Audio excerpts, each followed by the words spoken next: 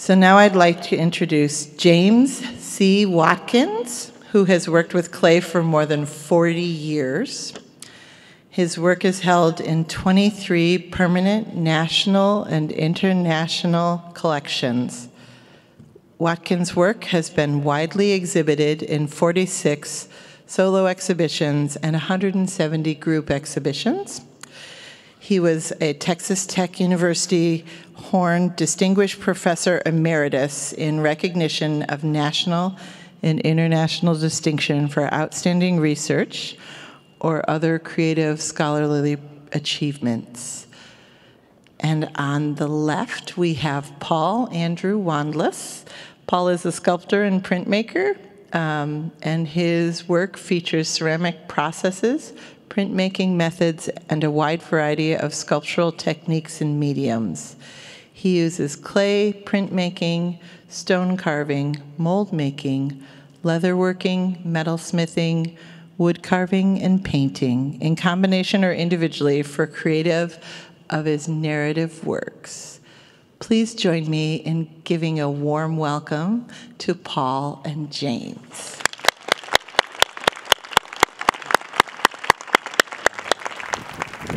Thank you. All right, well, thanks for getting up early and going through security and all those lines to get here. Like James and I go back, a long ways, and so I just wanted to talk about that for a second as we kind of, go back and forth and doing our work. I guess one quick, how many of you anybody do any kind of printmaking in here? A few hands? Okay, good. Because the less of you that do printmaking, the more interesting what I'm doing will be. So I am going to be moving around a lot. So I'm going to be doing one technique over here of doing mono printing on plaster bats. And then I'm going to be doing some screen printing, and I'll probably do that around here. And then I have some relief printing set up as well. What I will be doing first probably is working a little bit on the plaster bats. With the mono printing process, you put an image on a plaster bat, and then I'll start to paint this in with underglazes, and then I pour a casting slip on it. It rehydrates the image, and then that pulls it off. So, and I'll talk about all these obviously more as we're doing the processes. But I will start to paint on this a little bit. I will be doing a little bit of relief carving. So this is linoleum. And if you've never carved with linoleum, it's a little bit stiffer to carve. So a nice thing to start with is this is called Speedy Carve. It's just a soft, kind of like rubber-like material, almost like an eraser, but it's much more flexible. So I'll be transferring an image onto this and carving it, just so you can see me carve, because it goes a little bit quicker. And then I have some relief. So I have a couple of presses over here too that I'll be using to print directly on clay with some carvings I've already done. So some things I'm not going to carve to completion because they just take a little long. So I want to show you a mix of how do you make screens and put images into screens, how do you make the blocks, and then I have things already done where I can just actually print with them. So it'll kind of be moving. So if you do have questions as I'm working, just say something, and then I'll stop and go back over something. What I wanted to say about James, so James and I, when I was an undergraduate at University of Delaware, all right, UD. So I was there in the late 80s, early 90s, and Victor Spinsky was my professor there. And so one year, because Victor, has lots of friends. Those of you familiar with Victor Spinsky, he has lots of friends. They would always come by, and when they would come to visit Victor, lots of times they would come into the studio and demonstrate. So just during class. So one year, we were trying to figure this out, James, right? I think it's like maybe the early 90s. James came through. So again, I was a student as an undergrad, and James came through. And then, of course, he was, throwing these large platters with the double-walled rims and just these double-walled vessels. And, we were just all shocked, right? Of course, no one was doing it. And then I'm probably the same height I was then. And so James, you know, just coming up to James, I'm talking up, you know, all the time. So it was just an incredible experience when he was there. And then when James left, we were all trying to throw double-walled vessels, trying to throw great big platters. And we weren't doing very well at it, right? It didn't look as easy as it looked like what James was just throwing these very large foreigns, like with ease.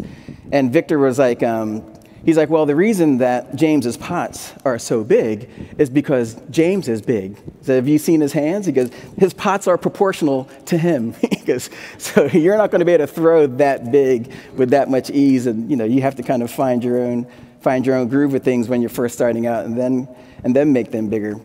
But that was an important visit too, because at University of Delaware, you know, like many find ourselves, I mean, I was the only African-American, you know, black student in almost the whole art department, let alone clay. So for James to come through, for me to see someone who was successful, looked like me, doing something that I was hoping to get into, you know, that's just very inspiring to me. It let me know that there was a path for me, and that path could lead to success, because James was there as an example of, you know, because he's, you know, teaching at Texas Tech already and already had accomplished quite a bit. So for me, it was an example of, okay, I can maybe do this. So I just always, you know, wanted to say that. And then we've been, you know, friends for a long time now, and because we've had some, you know, our lives have overlapped quite a bit with projects that we've done and things. But he's always been a good friend, and you know, started as a good mentor and then became a good friend. And so it was very cool to be asked to do this. But then when I knew James was going to be doing it, then that kind of made it special for me. So I just want to say, you know, it's going to be a lot of fun. It's going to be fun to be up here working with James, and I'll just have to, you know, anyone who knows me knows I can talk 3 hours without doing anything. So I'll go ahead and stop now and let James go. Tell him about the book deal. So some people, you know, so James and I wrote a book, I guess it was in 2014-ish. It came out, Alternative Kilns and Firing Techniques. And I was on a board of directors then for NCECA. And Suzanne Torley, she was the editor at the time for Lark Books. So back then with NCECA Connections, you know, people would say, this is an idea for a breakout session. So her idea was, how do you pitch an idea for Lark? Sometimes they have an idea and then they write the book, and sometimes they have artists in mind to write a book. So in this case, they wanted, so she was telling me about her program, and she goes, oh, by the way, do you happen to know James Watkins? So I was like, I do, actually. And she's like, well, we want to have a book on alternative firing. We haven't been able to reach him. If you can get a hold of him, let him know we're interested in him writing a book, then, you know, can you get us together? I was like, yeah, no problem. So I called up James. This is before cell phones, email, that kind of thing. So I called James up, and I explained, so, you know, they want you to write about, you know, raku and sagger and pit firing, et cetera. And James was like, well, I think he had just got done writing a book, right? Mm-hmm. So he just finished writing a book already. And I believe it was architectural drawing. Yes. So it was an architectural drawing book. And he just didn't want to go through the experience of writing a whole another book again. So James was like, I know you do alternative firing, like more of the pit fire and some of the wreck. He goes, I'll tell you what, he goes, tell them if you write the book with me as co-authors, then I'll say yes. I was like, well, that wasn't the question. They wanted you to do that. I mean, I'm just out of grad school a couple years, my first teaching job. So I was like, okay, I'll tell them, knowing that they were going to say no, but at least I tried, right? So I called Suzanne back up, and I said, well, you know, James says he's interested, but only if I co-author with him, so that way, you know, he'll write certain sections, and then I'll write some others, and then he would do it. And she said, well, if it's okay with him, it's okay with us. So that's how I got into writing how-to books and stuff. So I thought that, because I took writing in college because I did want to write, but sometimes it really is about, you know, right place, right time, being prepared for the opportunity. And then, or sometimes, as James had, like throwing you to the fire opportunity. But that was a great experience, and that led to other experiences, writing the book and things like that. But so yeah, we have a great shared history, and I think that's what's great about clay. Is I'm sure a lot of us have these kind of stories of, you know, people that we've met and things that we've done together. And I'm sure over the next couple hours we'll reminisce about more things as well. Great. Thanks, Paul. So, yeah, this has been quite a an adventure. So what I'm doing is I did some prep work yesterday. I'm going to work on two pieces today at the same time. This is going to be a double-wall vessel, and it'll probably be a double-wall basket. And this is going to be a large, I call them anthropomorphic forms. It's going to be similar to the form that's at the Weston Gallery. If you all haven't seen it, and it's similar to the form that's on the poster of NCECA. It's reminiscent of my grandmother. It's based on the form of my grandmother. It's like a voluminous, voluptuous form. And when I'm in my studio at home, I work on 3 wheels so that there's always something going on at the same time. But at a workshop, I have to work quickly, so I use a, oh, I'm sorry. No, it's fine. It's just Yeah. I work on 3 wheels so that there's always something that I can do. I don't have to wait a long time, but I don't force dry. I use a heat gun here to make it happen quickly. So I throw the foot on the piece, and then I poke a hole through the foot with a tool to allow air to escape.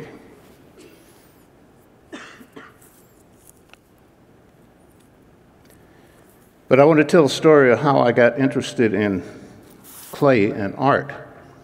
I give credit to my mother and my grandmother for my interest in art. My earliest memory is looking at a portrait of my great-grandmother that was at my grandmother's house. It was hanging on the wall, and my grandmother would give me old calendars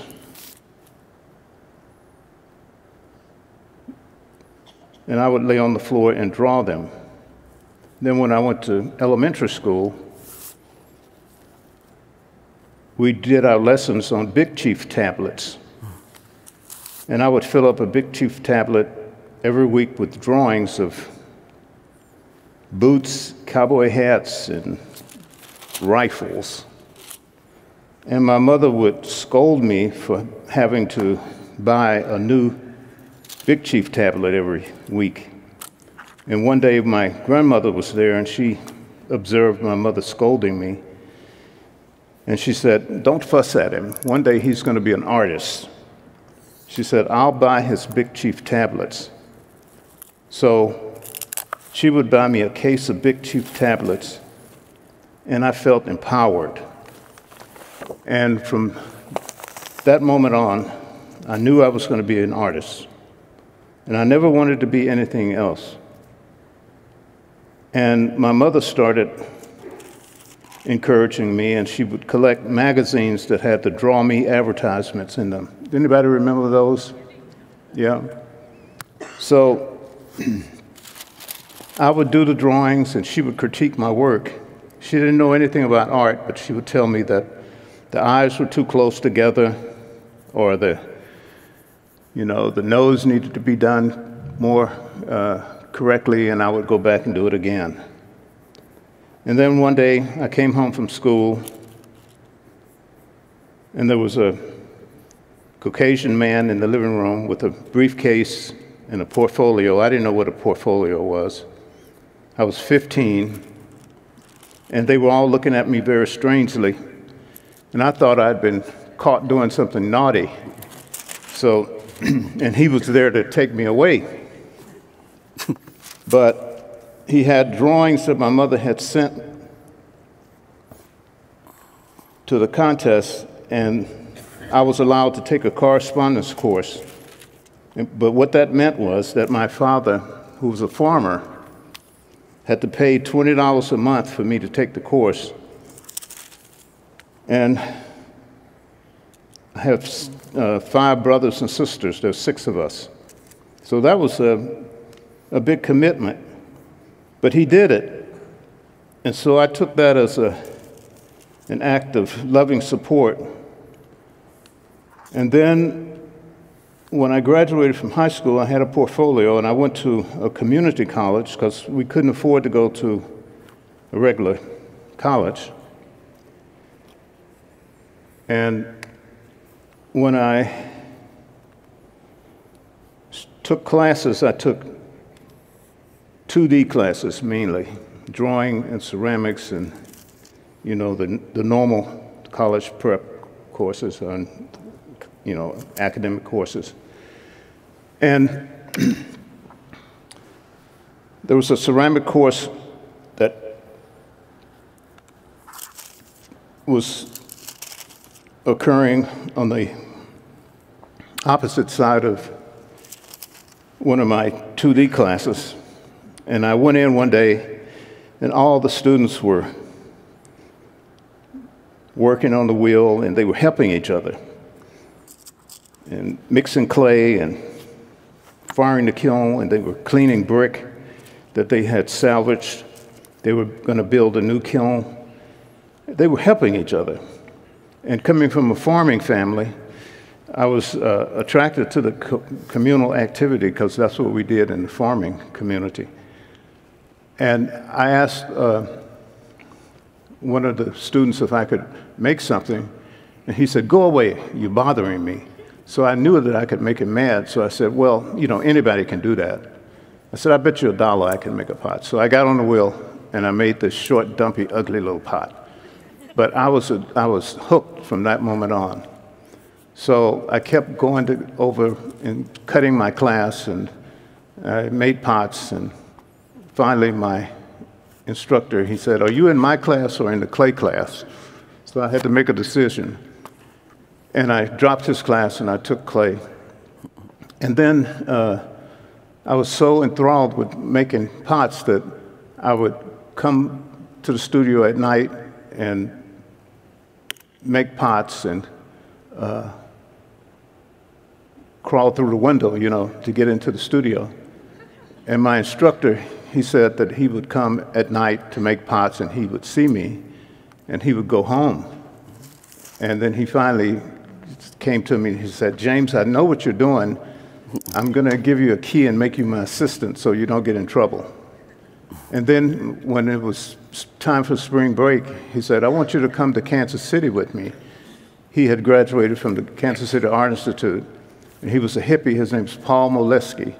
He taught at Onondaga College in Syracuse for many, many years. He just recently retired. And he said, "I want you to go to Kansas City with me, meet Ken Ferguson." I didn't know who Ken Ferguson was. I was 18, and I said, "Well, you know, I have to ask my mother and father if I could go." He was a hippie, he had long hair, and he wore bell-bottoms that he split on the side and had bell-bottoms with flowers on the side. And he always wore clay on his jeans, like a badge of honor. And I thought, well, as soon as and he had a 1969 VW bus, so he was classic, you know. So I said, as soon as my mother and father meet him, they're not going to let me go, you know. But I invited him over, and my mother had made a big bowl of popcorn for my 5 siblings. He got on the floor and ate popcorn with my brothers and sisters and told them all about the Art Institute. And they thought he was a nice guy, and they let me go. And so I met Ken Ferguson, and that's how I got interested in becoming a teacher and why I'm here. So what I just did was, thank you. I took this little tool and I measured so that I would get equal spacing for my feet. And then I poked this hole through. And now I'm going to clean it up and turn it over and start adding a coil to it. Okay, Paul. My turn. So what I'm doing now is, or I guess what I already have done is I wanted to transfer an image, and I've never thought of myself as someone who draws especially well, right? But over a period of time, I kind of found a style that I felt comfortable drawing, and then it finally became to the point where I felt okay showing people my drawings. So, because I think that's one of the biggest things.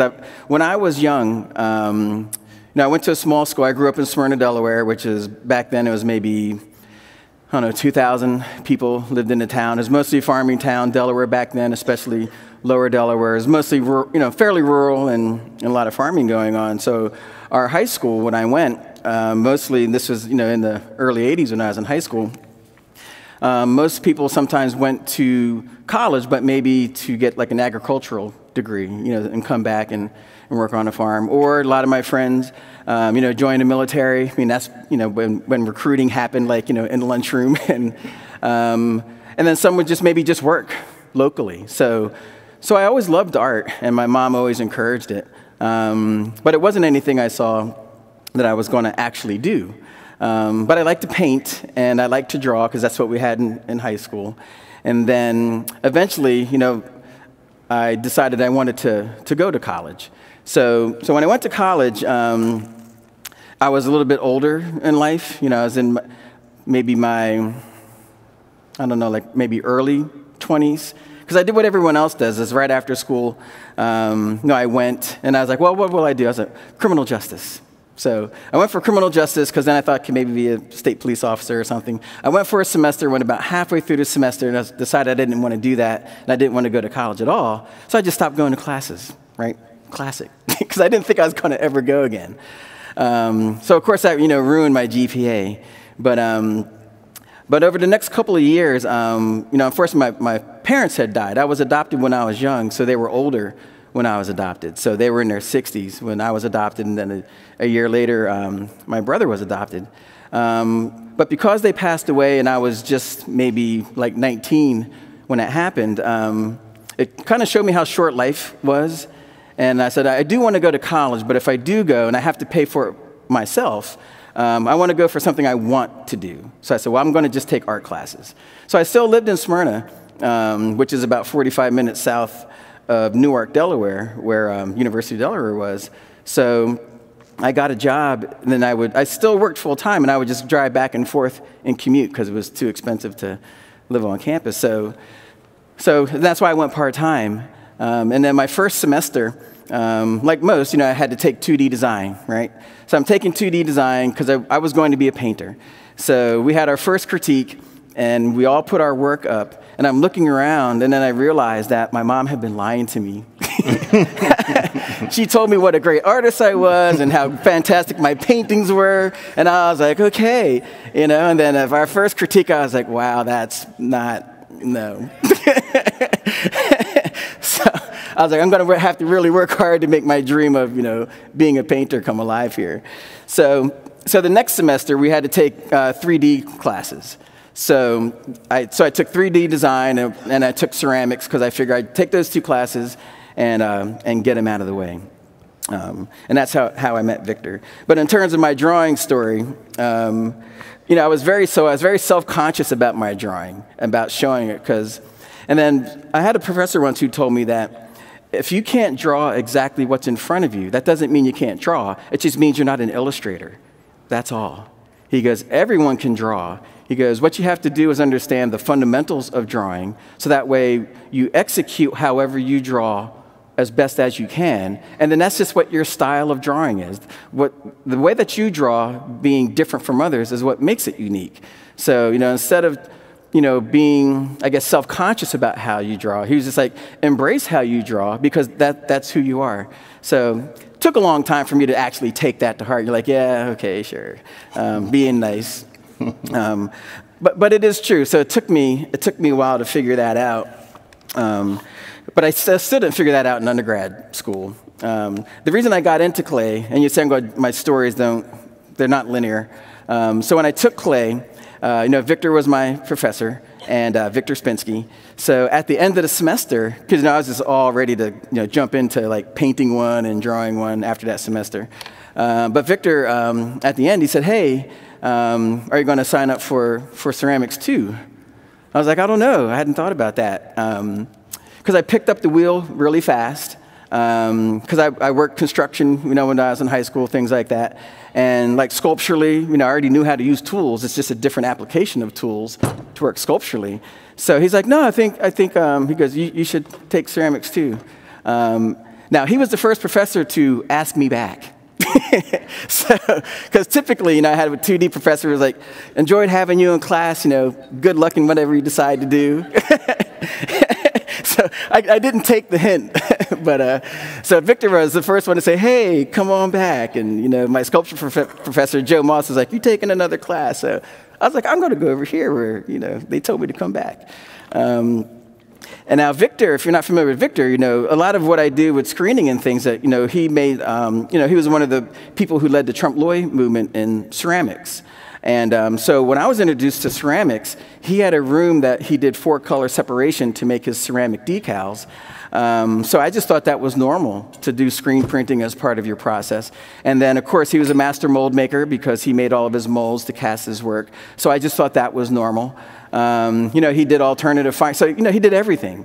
So I just thought that was normal. And the way that Victor taught, he didn't want anybody just to know one thing. He said, as you go through the curriculum, you should know all of these things so that way you can decide what you want to do. He goes, what you're doing in school now may not be what you do 3 years from now. So if you don't learn these other skills, then you're not going to know where to take your work potentially.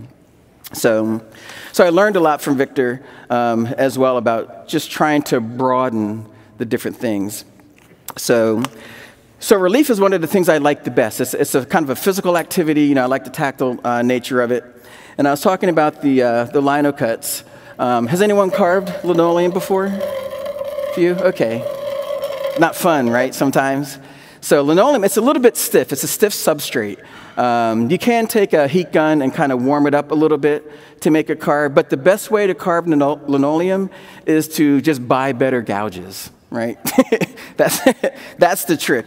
I'll do a little bit of carving in a minute, but so, I'm sure a lot of you are familiar with these speedball gouges, right? These are the common gouges that we all get, and these work really fine. But you also sometimes need, these are flex cut. If anybody doing any wood carving or familiar with wood tools? Okay, good.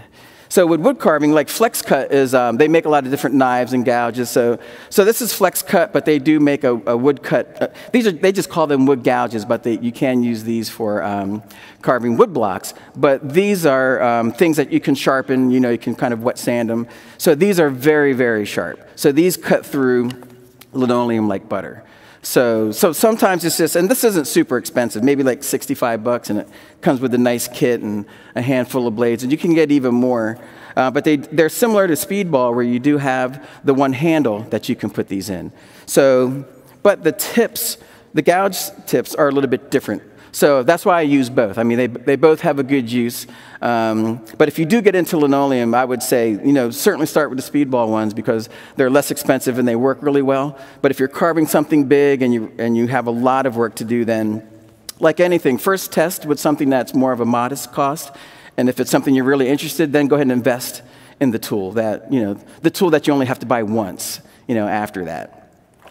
So with that being said, this, I have a lot of speedball stuff because I'm doing a lot of printmaking, and they kind of specialize in a lot of like relief and screening, and that's my backyard. So this is called Speedy Carve, and so this is nice and soft, and this carves like butter. So if you've never carved before and you just want to learn how to carve, then this is really good to start with. Just use the regular gouges, because that way you get used to the tools. And then once you get used to the tools, when you start carving on linoleum, then you're just getting used to the material, right? Because you already know what the tools will do and the kind of marks that they'll make. So with this process, and I don't know, were you able to see how I transferred this?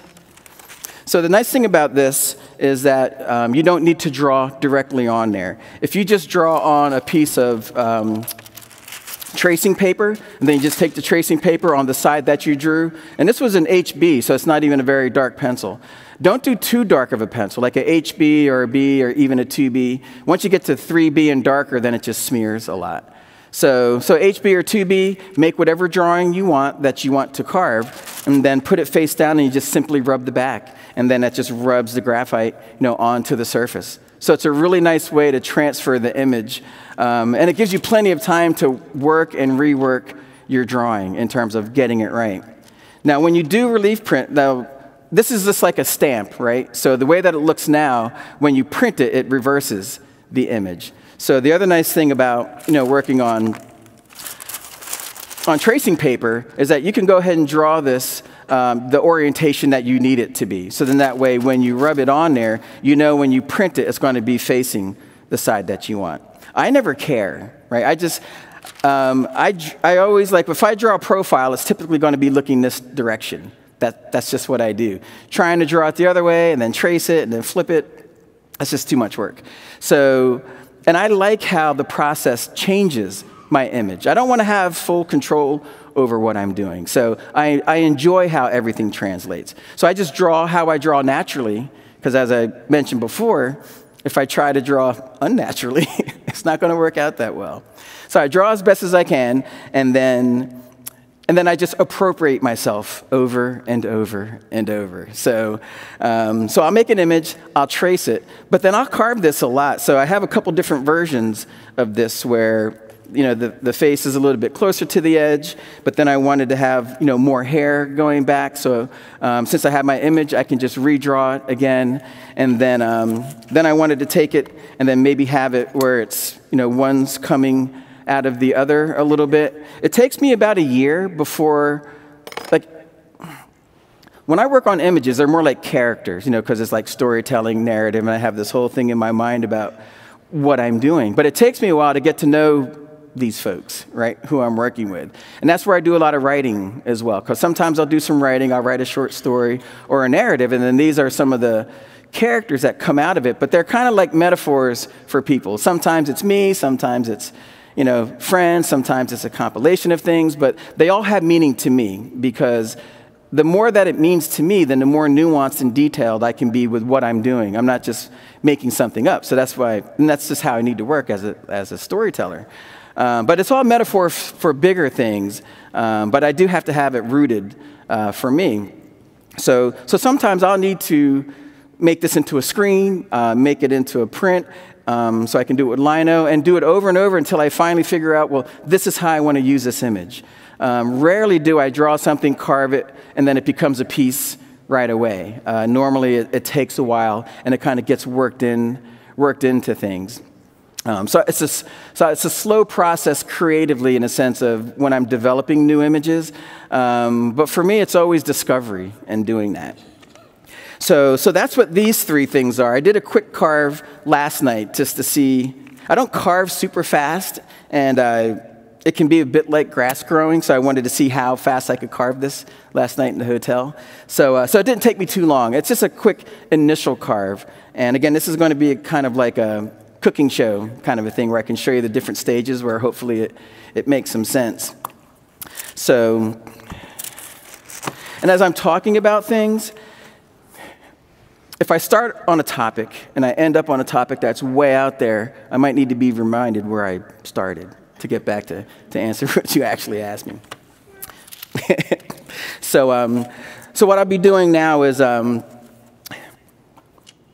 probably proof this to see how it looks, and then I will go ahead and, since I've talked about these tools, I'll start to slowly carve just one half of this, just so you can kind of see the process and see some of the tools that I'm using. And I'll also carve on this one a little bit too. So I'm not going to take either to completion, but I'll do a little bit of carving, just so you can see that process. The other thing I'm going to do is finish. I'm just doing a little bit of drawing on here. I already screened an image on here, so that way I can draw the background in. So for monoprinting, this is a plaster bat, and you have, you weigh the plaster in the water and you cast it, because this is mold making. So when you put casting slip on here, the plaster is going to wick the water out of it. So that's why it needs to be, you need to weigh it out. You should weigh it out anyway, right? So that's something from Victor, working with Victor. He goes, it takes 5 extra minutes to weigh it out, and then your molds will last for a decade. If you skip that, it'll last for like months. So he's very technical, so that's where I kind of get that from. So with this, you kind of work from foreground to background. So what I like to do with monoprinting is the process. What you end up with is a monoprint or a monotype. So, printmaking terms. Because if you don't know the difference, if you exhibit it and you call a monotype a monoprint, then a printmaker is going to think you don't know what you're talking about. So just like with us, if someone looks at something and say, oh, that's really nice stoneware, and we're like, that's porcelain. So it's the same thing, right? So we need to know, if we're working in another medium, then we need to know that lexicon as well. So we're appropriately referencing what we're doing. So this goes from foreground to background, and I use underglazes to do this. Now, the nice thing about this is that I'm not on the clay clock for this. I can work on this for a year. Until I pour it with casting slip, it's perfectly fine. So once I have an image on here, and I printed this image on here with a screen, and I can maybe print it again later, then I start to draw in the rest. And once I draw in the rest, I'm just going to use a brush, and then I'm just going to brush over my lines, and then I'll go ahead and use color to color in the piece. Then once it's colored in, I'm going to put a clay dam around the perimeter, and then I'll pour casting slip on top, and then that'll set up overnight, and then I'll be able to pull it tomorrow. Yeah. I have some smaller plaster bats as well that I'm going to screen directly onto. So since these are smaller, because 3 hours goes by super fast. So this is smaller, so I can screen on here, and then I can pour this, and this will set up a little bit quicker. I could potentially maybe do it by the end, but the size of the bat just dictates how large your piece is. So with these plaster bats, you can make them any size you want. So, Paul, I'm at a stage where I need to tell them a couple of things. Yeah, because I was just finishing up too, so that's perfect timing. Okay, what I've done is I poked holes through the feet so that the air can escape through the double wall form so that they don't blow up. And now I'm ready to add a coil to the inside rim, and then I'm going to add a coil to the outside rim. So what I do when I'm making the double wall forms, I have 2 walls coming up at the same time. So I add a wall, a coil, and I just keep building it up until I get the shape that I want. And I started making the double wall forms because I grew up in a farming family, and my mother and grandmother, they made hominy and souse, which is also called hoghead cheese, but in Alabama they called it souse. Anybody familiar with that term? Yeah, it's really good, but it's fattening. But I love it. And thankfully, they don't make it in Texas. They don't sell it, so I don't eat it. But and they also made something called chicharrones. That's what they call it in Spanish. So my job as a kid was to keep the fire burning, hot around the pot. And that was a big challenge. And I was very proud to be able to keep the fire burning.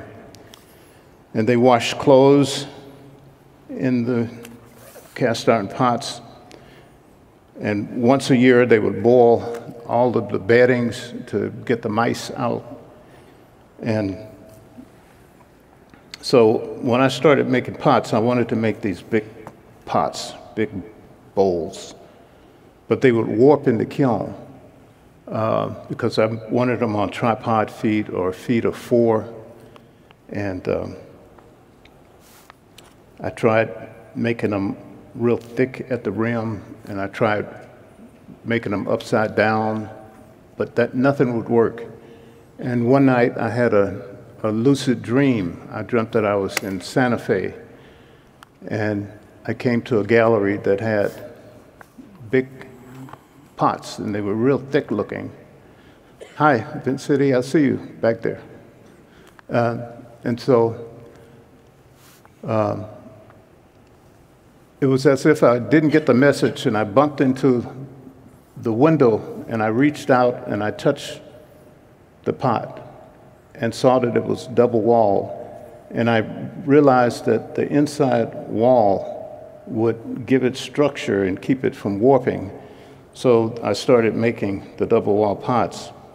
And then very quickly, the rim became an element that I could make it more sculptural, make forms on top of it, make it more lyrical and tell stories. So that's where that came from. Okay, so now I'm going to roll out a coil and put that on the top. So I need to, and I could do this using an extruder, but I like the physicalness of rolling the coil out.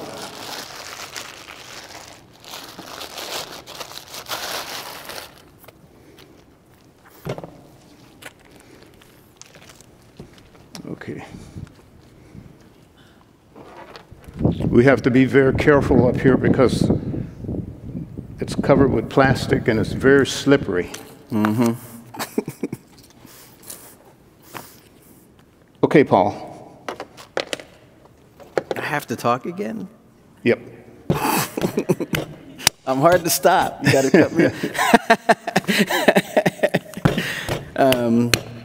All right, so what I'm doing now is if you have some. There's a couple. The other thing about what I was talking about, drawing, carving's the same way. Some of you raise your hands that you have done a little bit of carving. So you can see this is going pretty easy. You don't want to have your hand in front of you because it can skip and you can stab yourself. Typically, the two most common injuries in art departments are X-Acto knives and gouges, right? Not the big stuff. So you kind of want to keep your hand, always to the side as you're carving. Now, there's different kinds of tips on these, and I think you can see the table. So there's, V's, and then there's what are called sweeps. So can you see that?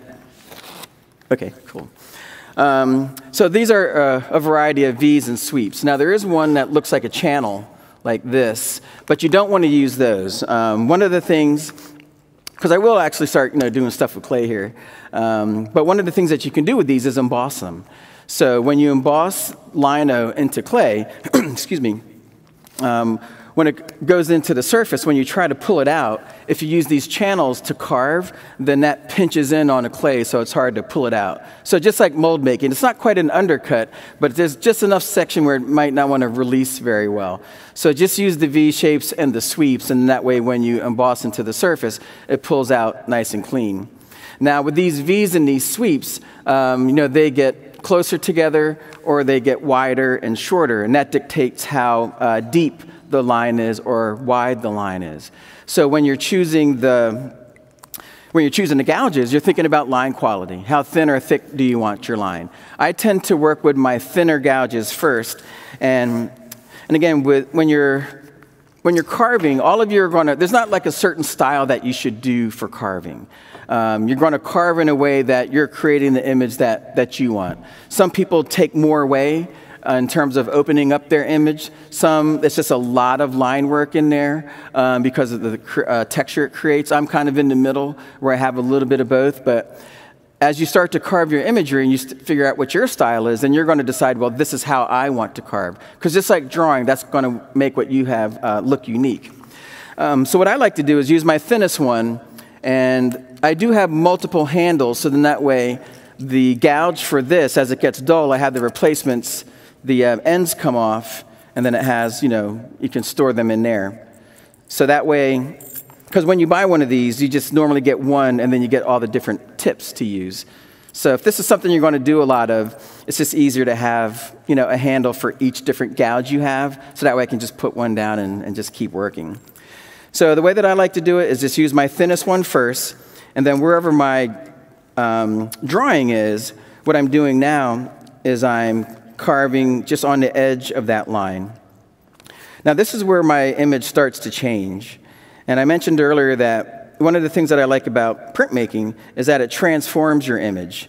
So, because when you're drawing it, this is just a nice, pencil drawing, but the line is thin. And there's things that I can do with a pencil that would give me a certain kind of image. But when I carve it, that's going to translate this image now. Because now this line has to be a raised area to be dark. But then everything in between, I have to decide, what am I going to do with that, right?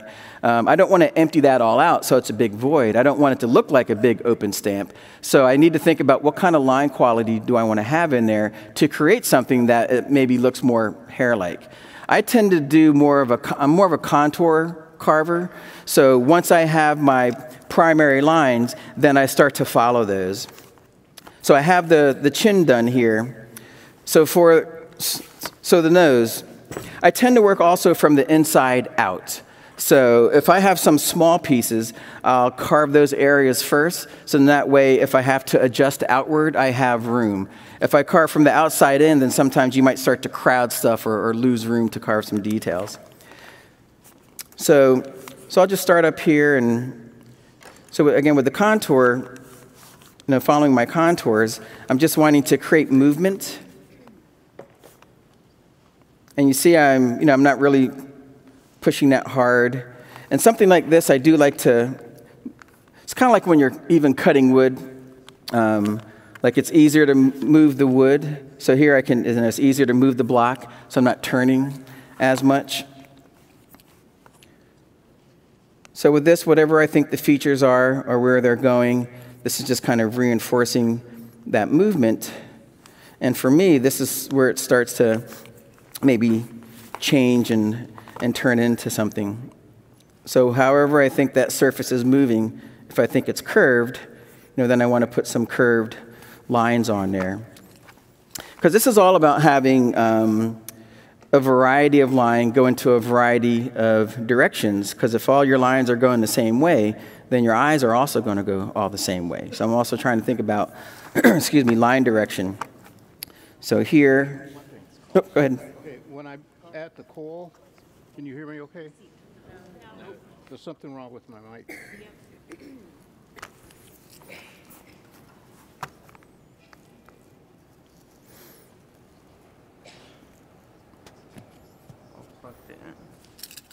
One. Okay. When I add the coil, I cut it at a diagonal. And I don't have to score it. I just put slip on both sides and kind of smush it together like that. And I don't get air bubbles. Okay, that's all.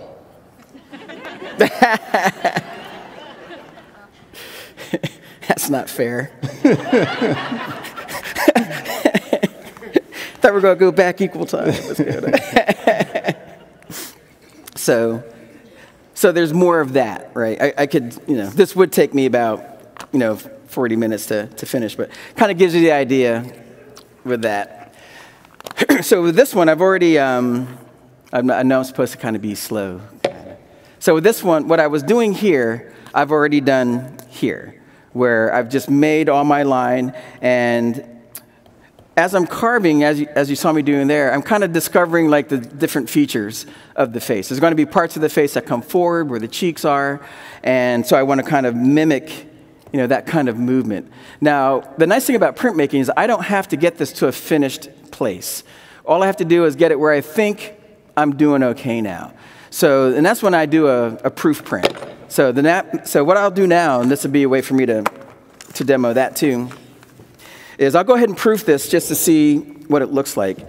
And I was talking to, so Kathy King's a real good friend of mine, and she's asking me, what I might be doing, because she knows me well and she knows I'm not a planner. So I think she was concerned. I I didn't have this well thought out. And she was not too far off the mark, actually. But the thing about printmaking is I have all this stuff, right? So I don't have to have a grand plan. It just has to form, right, as I'm going. And I feel that this is a welcoming crowd, and you'll be forgiving if if I get a little off track with some of the things. But what I did is, what I wanted to do was, again, walk through the process a little bit, because I know what I'll be doing, like James is going to end up, with some wonderful works. I might. Because mine is a little bit more technique-driven, where I'm showing you all these steps and all these techniques, and they will make things, but I'm not actually making a piece on purpose. So I don't have a goal in terms of tomorrow I'm going to have this thing. I'll have lots of things that will probably be a result of the processes that I've been showing. So just, fair warning on that. But it will be something that will be interesting to see. So I'm going to use some newsprint.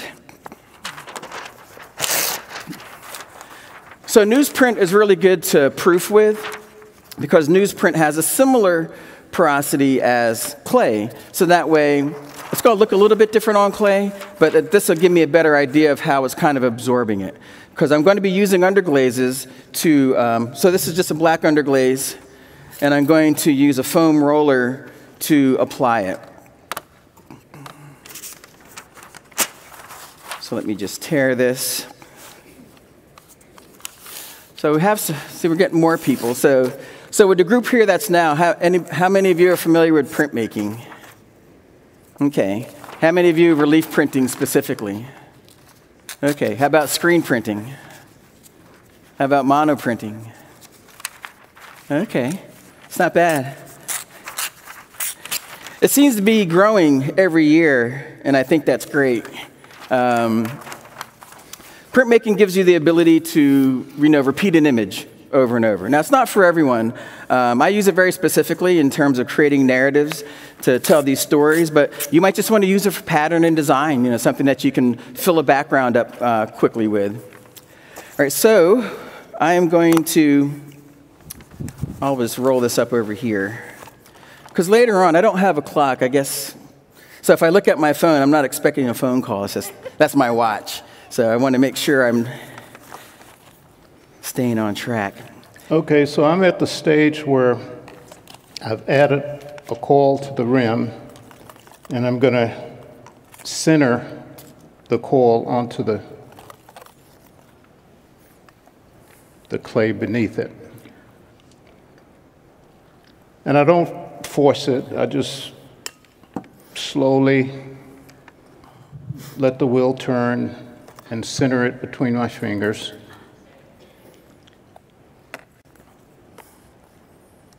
Excuse me. Yes, yes. I'd like to ask a question. On your inside, did you throw that or separately, or did you sort of start it like as a donut? I started it like a donut. Okay. Yes. So Thank you. I centered a big piece of clay, and then I split it at the wall and made two pieces and pulled it up like a donut. Thank you. Yep. So you can see that it's slowly beginning to center now.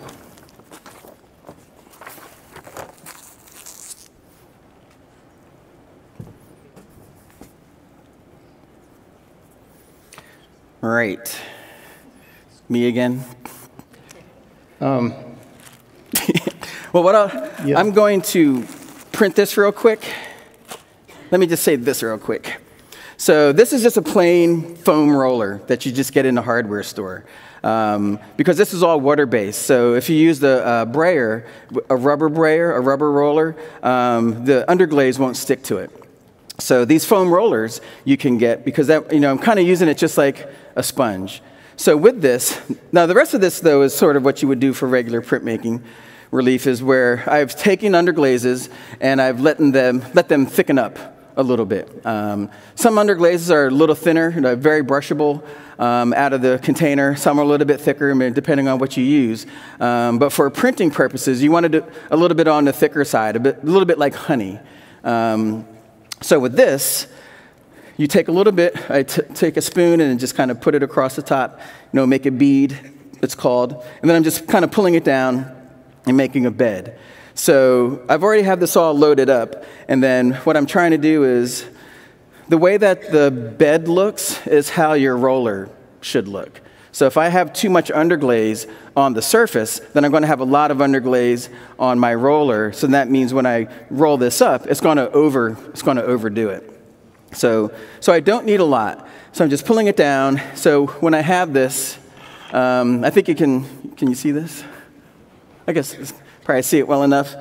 It's absorbed into there, but I don't have anything like physically sitting on the surface. So that's what I'm trying to avoid. Now I'm going to print this 2 different ways actually. So this is a Baron, and which is the more common tool. So I'm going to print it with a Baron because it's small. So when I'm doing this, you're not trying to get it all in one pass.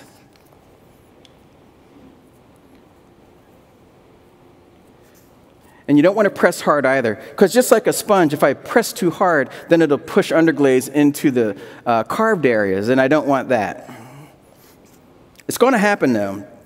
The thing about printmaking is that you have to do a lot of proofs. It almost never works the first time, which is good, because when I'm demonstrating, then I can just blame it on the process. So I'm not doing the whole thing because I still have carving to do. So once I have a nice layer on here, and I don't know what, can you guys, oh, there you go. So once you have a nice layer on here, I'll rotate it this way.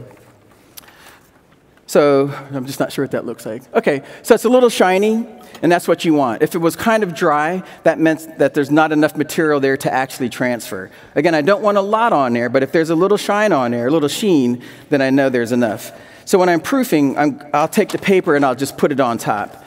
And typically, I don't want to drop it flat on just in case I don't drop it perfectly. It's kind of just always having an edge on the surface and just let it lay down. And then just lightly rub it.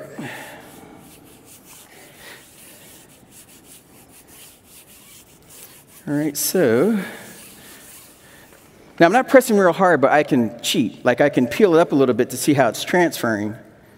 That looks okay. Get a little bit more there. So not too bad in terms of a proof. So it's a little heavy, actually. It's nice and dark, but it's a little bit heavy. So this is where I start to get a sense of what's the thickness that I'm working with my ink or with my underglaze, and how hard do I need to press and all that. So now these lines are kind of thin, so it looks very even. So my next step now is looking at this. I need to start to open this up. Like I want the face to be a little bit lighter, so I'm going to go in with some wider gouges and start to open that face up a little bit more. I do want the hair to have texture in there, so I'm kind of fine with these lines. I might go in there and put some more fine lines in there, but I'll carve away a little bit more so there's more surface. And this is, again, a really great way to work, because every time that you do a print, you kind of sneak up to how you want it to look. So I'll print it one more time because I have these presses as well that I've been using recently. So I'm just going to ink this up a little bit. So if any of you have done relief printing, you know what a clamshell press is. It's hinged on one side, and then when you press it down, it just presses like this. So if you try to put clay in there and do that, it always pinches the edge of the slab. So this press, these are new, so it's pretty, so I just got a couple recently to try, and they do work with clay. So I'm going to use these to print on clay as well once I get these set. So with this press, now this is wood, but I went ahead and put a piece of plastic on here since I will be printing on clay, so then that way it doesn't get clay all over the wood. So that way when I print on paper, my printing beds are still clean. So I'm just going to put a piece of paper down. Then I'll take, can you see this? Okay. So I'll put a piece of paper down, put the block on here, and I'll go ahead and put the newsprint on again. And then this comes with it's just called a little blanket. So you put that on top. So the difference with this is instead of a clamshell, when this comes down, the whole plate kind of hangs loose. So that way it adjusts to the thickness of what's below it. So when it comes down, it's hinged here, but these two arms go underneath here. So when I'm pressing, the pressure's in the middle. And that's the key thing for us, for clay, is that we need the pressure to go straight down and not from the edge. So just press down once. I'm sorry, is it a linoleum block that you have carved, or what? Correct. It is a linoleum block. Thank you. So, yeah, so that's lino. So so the difference that you can see is with the press, I have even pressure across the entire surface. When I'm doing it by hand with the Baron, it still comes out pretty good, but you can see where the uneven pressure was, where it was a little bit lighter, a little bit heavier in terms of how I was pressing it. So, I mean, this is still fine, but now that I have this, that's really fine. So these are things that, but I do a lot of printmaking, right? So for me, it's worthwhile having one of these. But printmaking is all about printing with pressure and keeping that pressure even to have the consistency of color across the surface. So what I'll do is I'll probably keep carving just a little bit more on this and do another proof a little bit later, because I think it's, what is it, like 10? So I have a couple hours. Okay. So I'll put this aside, and then I'm going to probably, are you getting ready? I was going to ask a question. Are they going to show slides that we sent? Or will they be shown? We sent slides of our work.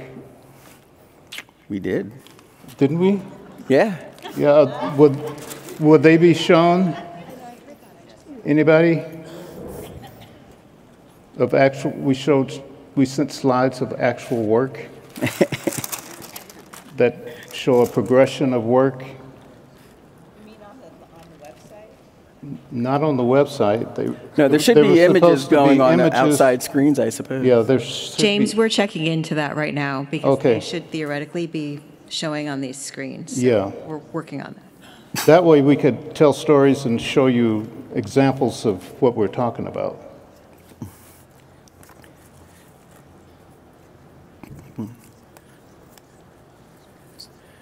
So were you getting ready to say something, James? I'm going to add another coil to the outside rim.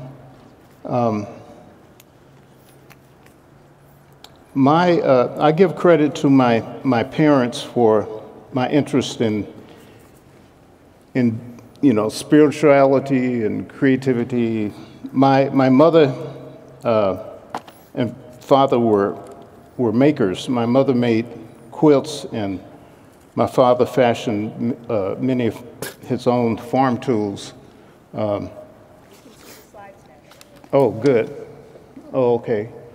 So that's my mother and my great-grandmother and my grandmother. My mother believed that the color of your clothes could influence your emotional state. She believed that red and orange could improve your emotional state. So my father believed that the color of painting our house green would ensure a good harvest. So if you can imagine 6 kids, 3 girls and 3 boys, running around a green house dressed in red and orange, that's my upbringing. Also, making mud castles and mud pies.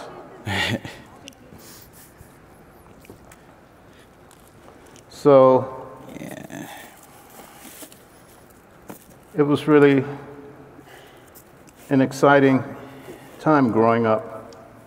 You can just lean in against there. And especially during the 60s and 50s in rural Alabama, during the turbulent 50s and 60s. So when I got a chance to go to undergraduate school in Kansas City, it could have been the distance between the moon and the earth, socially, politically, culturally. It was great. I was surrounded by incredible art students and art faculty. And then I went to graduate school at Indiana University, and that was great. My first teaching job was at Hampton University in Hampton, Virginia. Did I hear a whoop? Yeah? Great.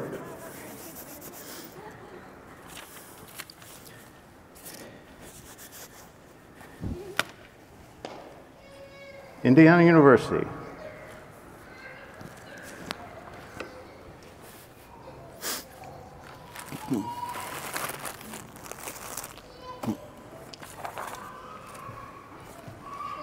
Okay, so I'm going to roll out a coil of clay and make a coil.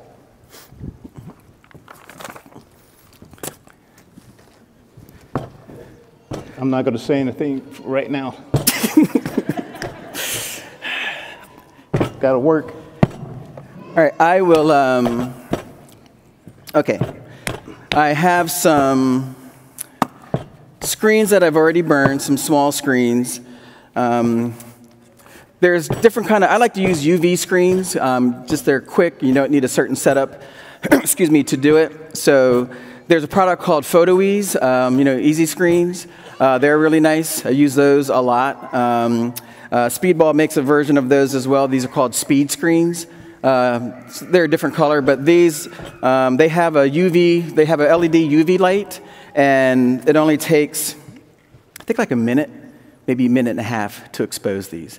So it's just like the PhotoEase where it comes already pre-coated with the UV emulsion. So you just have a black and white image, just a photocopy, and then you use that photocopy as your negative, and then you have the UV light over top for about a minute and a half, rinse it in water, and you're done. So it's a nice quick process where you don't need diazo sensitive emulsion. So it kind of is, I think, that when I have some images too, and it might have a little bit of that. So UV screens, so with diazo sensitive emulsion, it's a different kind of light to harden the emulsion. So UV sensitive emulsion just can use sunlight or a UV bulb.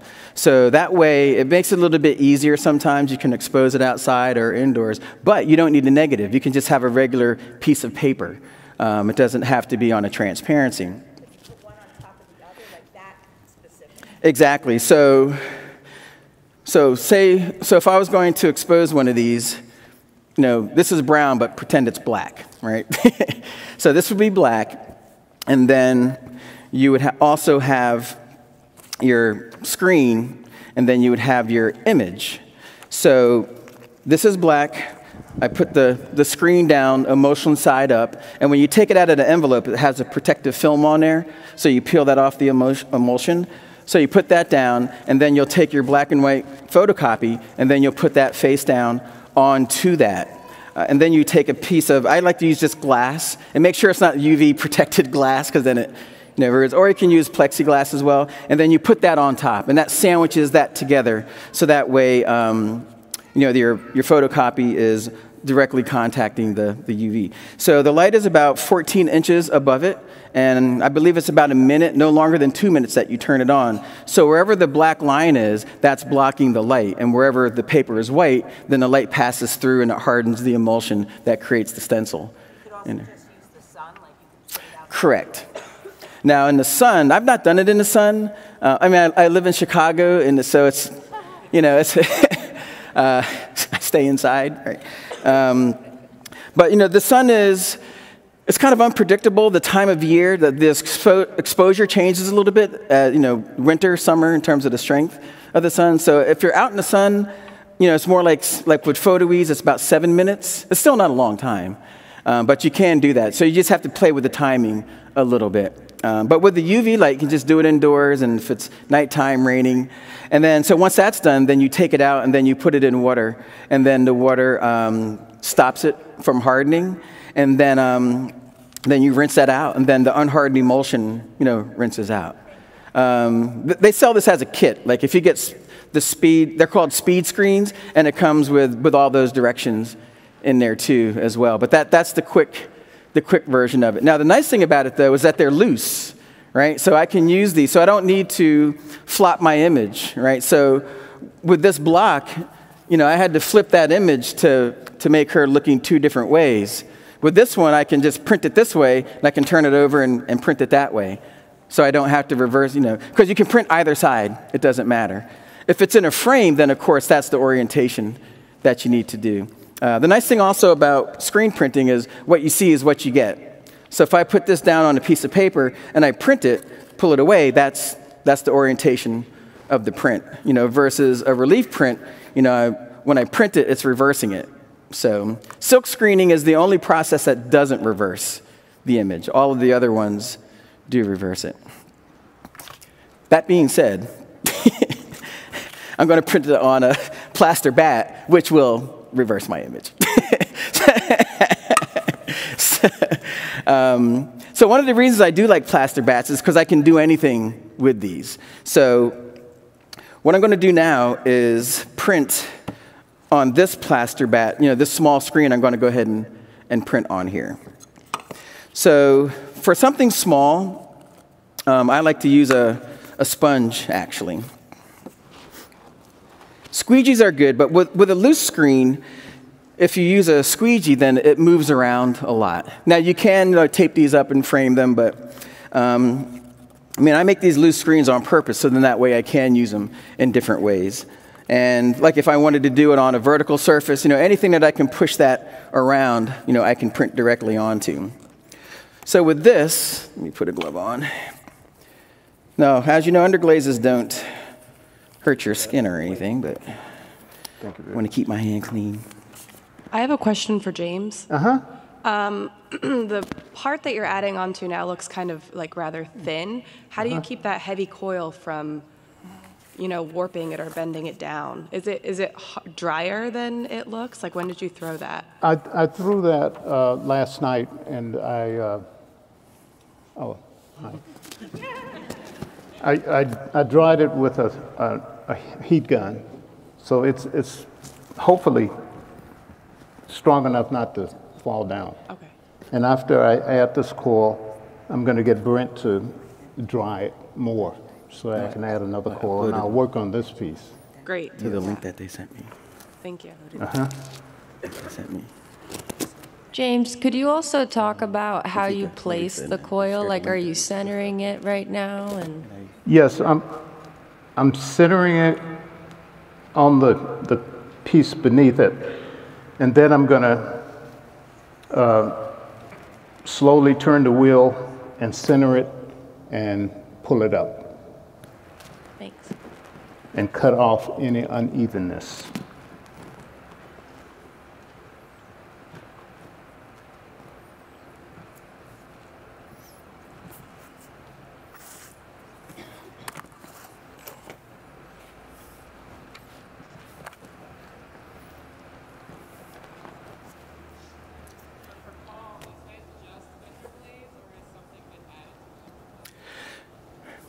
So the question was, are these just underglazes? Have I modified them?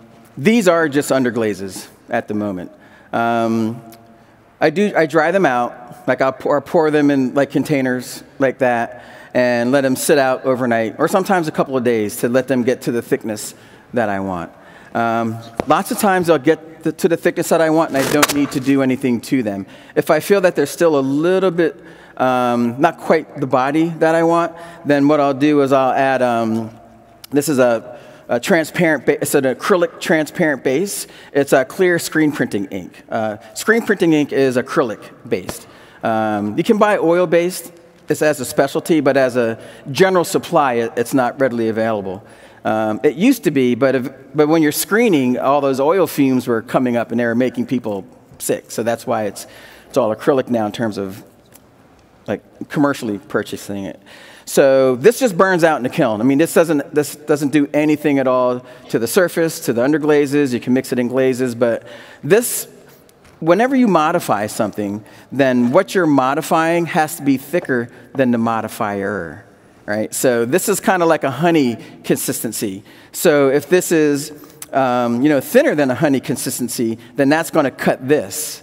So I need what I'm going to modify to be thicker than what's in this container, because I want to bring my underglaze to the viscosity and to the body that this has.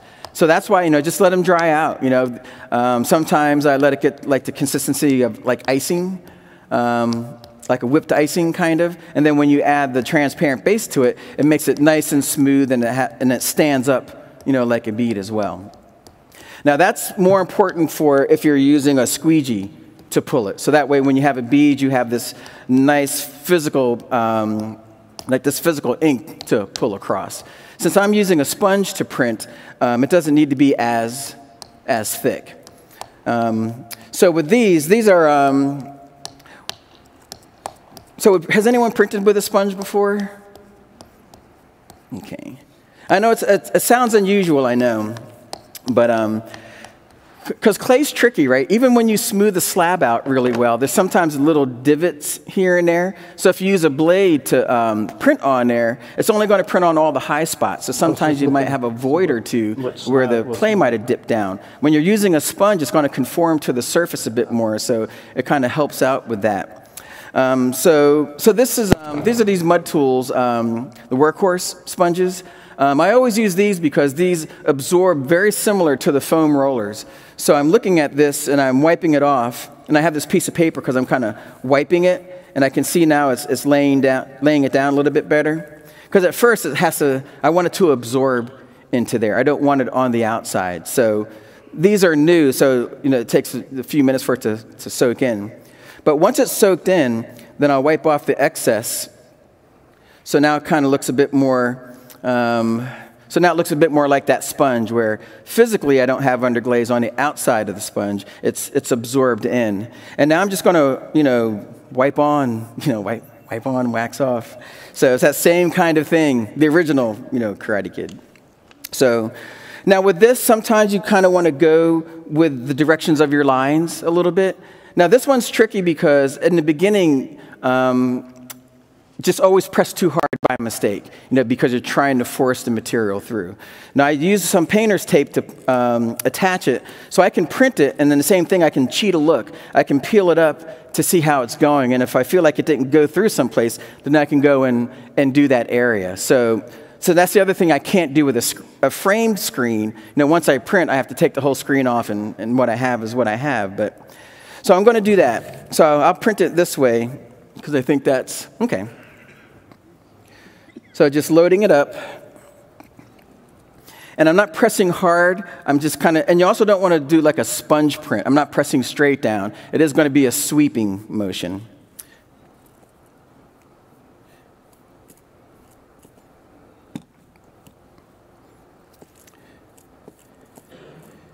So I just want to make sure I get all the areas.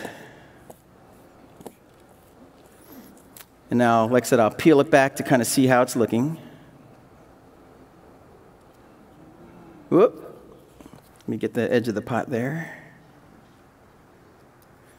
Up. There we go. I want to get his head, but I'm not going to mess with it. Look at that. Okay. My pot's done, James. That's cool. That was fast. I can't throw fast, but I can print a pot fast. So, well, that's good. When you're printing like this, it's 50-50. I either look like I know what I'm doing or I don't. So I'm glad that worked out. Now that I'm done with this, if this dries in here, it's perfectly fine. I just use a sponge to clean it out. Now, same thing, I'll just use a sponge now to clean this out, and then I just have to let it air dry, take about another 10 minutes, and then I can start printing again. So these are really nice. Maybe later on I'll just make a cylinder, like I just hand build a cylinder, so that way I can show how to print on a curved surface. I'll have to do that tomorrow, though, because it's going to have to dry out to be printable. But that is the advantage of having what's called a loose screen, is because whatever surface I can put it around to make contact, then I'm just using a sponge to print it on there. Okay. Okay, so now the other thing I wanted to do, my other goal is to do so much that by noon you're just utterly confused. Then you have to come back tomorrow and ask me questions. I have a question right now for you, Paul. Go real fast. Can I ask a quick question? Oh, yeah, absolutely. So that was on a plaster bat, right? Correct. But would the idea be that you could actually do the same thing on like a piece of bisque? Correct. Okay, so that's okay. I just want to make sure. Yep. Okay. So, yeah, I would do the exact same thing on bisque, and that's the beauty of it. And you can do that with glaze, too. So, yeah, if that was just a bisque slab, the process would be exactly the same. Now, if it was bisque, and then I could maybe roll just like roll an underglaze on there, then I could also then just take glaze. Now, if you make glaze from scratch, then, do your recipe and then just add water slowly, and because you want it to be on the thick side, and then add the transparent base to it to bring it to the consistency you want.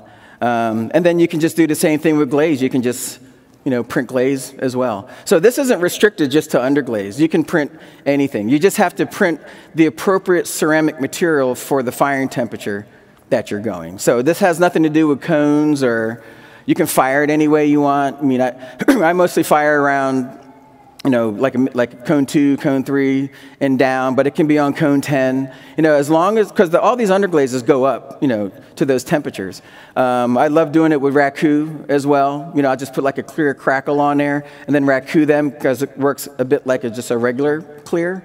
Really great for soda firing. I mean, soda gives beautiful, pulls out some richness on it. So with these processes, you're not restricted to, you can do atmospheric firing, you can do electric firing, gas firing, fire any way you want. It's just use the right clay body and then the right glazes or underglazes, and then this is just merely a tool now to transfer an image or a design to the surface beforehand. So the other thing I'm going to start doing is I have a drawing that I was working on, but I'm not going to use the whole thing. What I wanted to do is show how to do, has anyone used drawing fluid and screen filler? Okay, because I love drawing fluid and screen filler. I like processes that have a little bit of immediacy to them. And now this process allows me to have my own drawing style with that. So with this, I just have just an open screen. And then what I want to do is, I was going to do the whole thing, but that's just too much time. So I'm just going to grab this guy. So what I want to do is put this image into this screen. So you can take a drawing, you can take a photocopy, whatever you want your image to be, and then you just put it onto the surface, and then you put your screen over top of it. Because this is the orientation that I want to print this character, so that way I have it the way I want to see it. Because remember, with screen printing, what you see is what you get when it's in the frame. So now that I have this drawing here, I'm just going to trace the drawing with a pencil so that the pencil drawing is now going to be in my screen, and that's how I transfer it there. Now, if you had a photograph and you wanted to trace that, so whatever image you have, whatever pattern or design, just put it face down onto it, and then, like I said, I'll use a pencil and I'll trace this. When I'm done tracing this, I'm going to use drawing fluid, because when I get done tracing, I'm going to do it right away, so that way, if James is talking, you'll know what I'm doing. So it's basically, think of like wax resist. So wherever I put the drawing fluid, I'm going to pull screen filler on top. This won't stick to the drawing fluid. Then the screen filler literally fills in the rest of the screen. So wherever I want color to go through the screen, that's where I want to brush this material. Takes about 15, 20 minutes for it to dry, and then I just pull the screen filler on. And then as soon as that's dry, which is maybe about 20, 30 minutes, depending on what it's like in here, then it's ready to print. So it's a fairly quick process in terms of getting an image in there and then using it. When it is done, it's going to look like this. So this is the same image as this. And I told you I appropriate myself. So I drew this image for a bigger piece. But I first worked with the image. So this is done with the drawing fluid and screen filler. So where the screen is open, that's where the drawing fluid was, and where it's the reddish color, that's the screen filler. So I took the image, put it in Photoshop, reduced it, and then printed it on a piece of paper, so that way I could burn it into a speed screen, so I could have it loose to do on other things, right? So that's what I'm going to be doing here. So I'm going to go ahead and draw the image with pencil, then I'm going to use the drawing fluid then to, trace my lines, and then I'm going to coat it.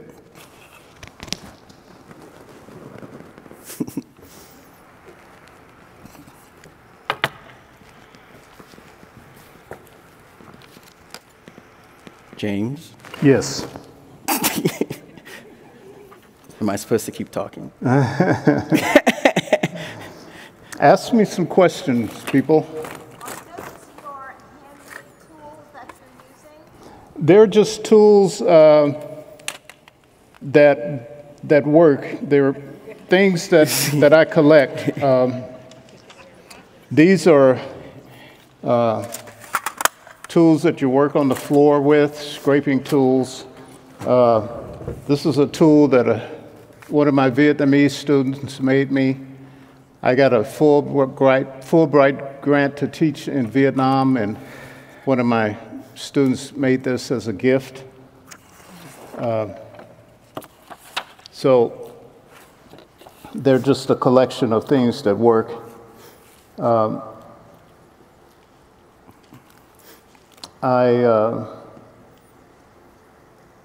tell you a story about when I went to Vietnam to teach. I taught at the Ho Chi Minh City University of Architecture, and I taught architectural drawing and architectural ceramics, and it was a wonderful experience. I went over thinking that it would be difficult because I couldn't speak Vietnamese very well. I took classes so I could,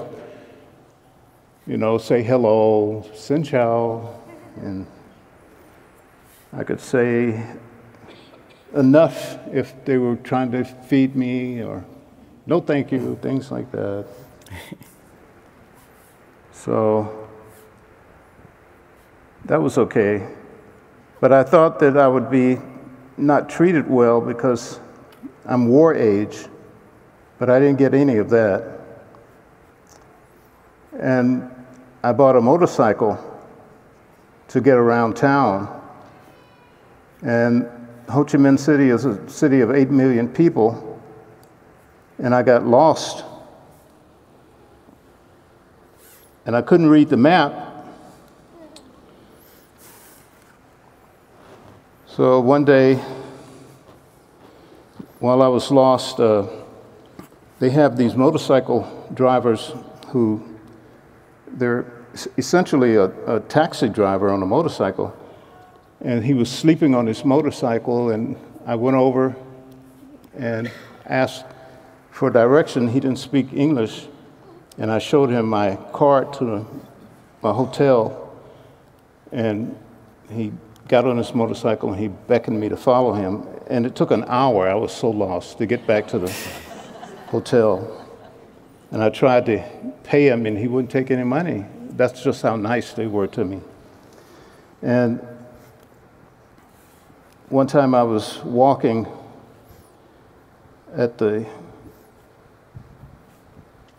in the park, and a Vietnamese man came up to me, and he took out his wallet, and he showed me a tattered photo of himself with a GI soldier. And he asked me if I knew his friend. He was a black GI soldier. And I said, no, I don't know him. And then he invited me to his home and introduced me to his family. And I'm telling you this story just to show you how friendly and what a wonderful experience I had over there. But that experience and the colors that I saw and the temples made me interested in using gold luster in my work. So some of the forms that you're seeing, that you will see with the gold luster, it came from that, emulating the temples that I saw and the colors that I saw in the fields. So a lot of my work is influenced by memories. I had an experience where I was invited to be a resident artist in Hong Kong. And my daughter and I went over during spring break. She went with me traveling during her Christmas vacation. I was going to be there for a semester, and she was going to be there just for the Christmas holiday. So we got there early in the morning, 2 o'clock in the morning. I had jet lag, and it felt like I was drunk. And I had to give a lecture at 2 o'clock that afternoon and a workshop. And when I gave the lecture, I was sleepy and forgetting many of the stories, and it was not going very well. And most of the people in Hong Kong, they speak Cantonese and English. But I noticed that there was a gentleman who was dressed in a nice suit. He looked very distinguished, very important. And my lecture was being translated from English into Mandarin. I had taken a little bit of Mandarin, so I knew the difference. And my daughter was trying to help me, and she said, "Dad, tell the story of when you got lost in the desert and how that influenced your work." And so I got back on track and I told the story. And I'll tell you that story later. So after the lecture was over, the man came over with his translator and he said, "I understand your work." He said, "You collect memories." He said, "I want to give you a memory." He said, "I want to invite you to Jintazhen, China." He said his daughter, whose name was Bahan, would travel with me for 15 days, and he was specific, 15 days, to travel to specific important places in China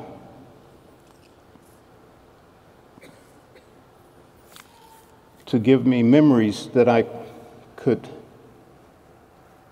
use for influence.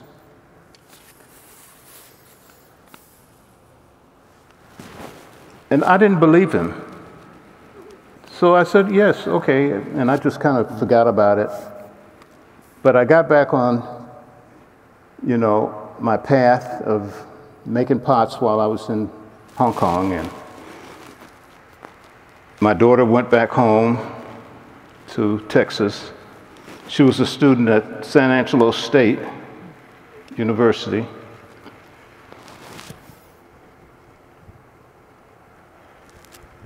And a month later, I got a notice from the gentleman's name was Bawan, inviting me to Jintazen. So I went, met his daughter, very wonderful young lady who could speak perfect English, but she wanted me to teach her slang. And I didn't know any slang hardly, so I taught her yep and shut the front door.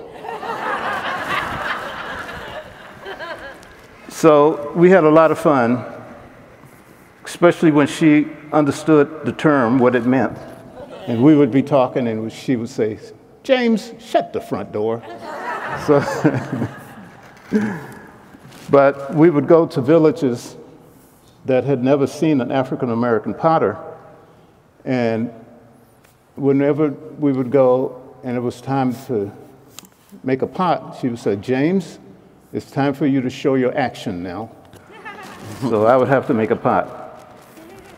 And there's a picture somewhere in that group of me making a pot using a potter's wheel that had a hole in the bat or in the flywheel, and you would take a stick and you would catch the hole, and then you'd do it like this, and then make a pot.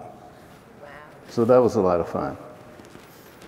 So I'm telling you that story because there are stories connected to most of my pots. So I collect memories. So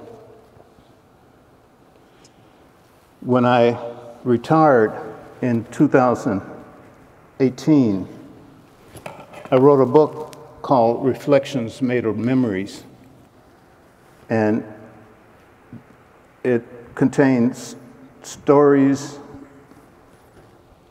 of my work that relates to 35 years of teaching at Texas Tech University. Did you get to the temples in Angkor Wat, and did that affect you? I did, and I'll tell you a story about that. I got another fellowship to go to Angkor Wat, Laos, and Vietnam. And part of that fellowship was to create an exhibition. I don't know if anybody's ever been to Cambodia. You have, they call it the country of $1. Do you remember that? Did you hear that term? Because, and it's not a flattering term. It's a country where there's lots of poverty and it had unbelievable abuse, and you can still see it. And so I had to make some art related to my experience, and a lot of what I saw was really agonizing. But the temples were unbelievable. And the banyan trees, those huge trees that are supporting some of the temples, and the colors of the temples, and the people still look like the temples. And there should be images coming up, if they haven't already come up, of the people and the temples. So I agonized for months on how to make art that showed beauty and was intriguing.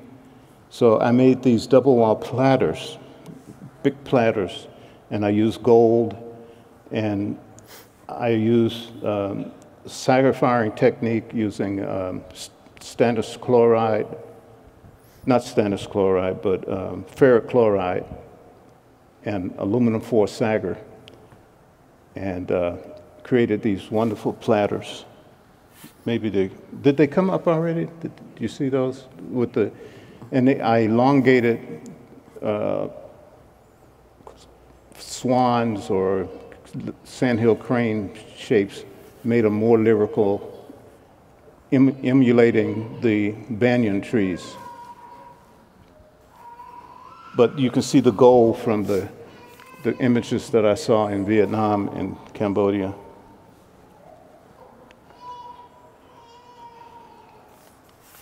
Okay, so Brent, if I'm going to let this just roll, and if you could dry that part that I made, and I'm going to start working on that piece. What clay body are you using? Is this the standard clay body that you use all of the time? No, this is not a clay body that I use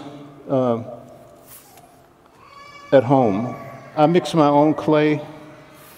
My clay has more grog in it. This is a very tight clay body, and it's a little bit different to work with than the clay that I use at home.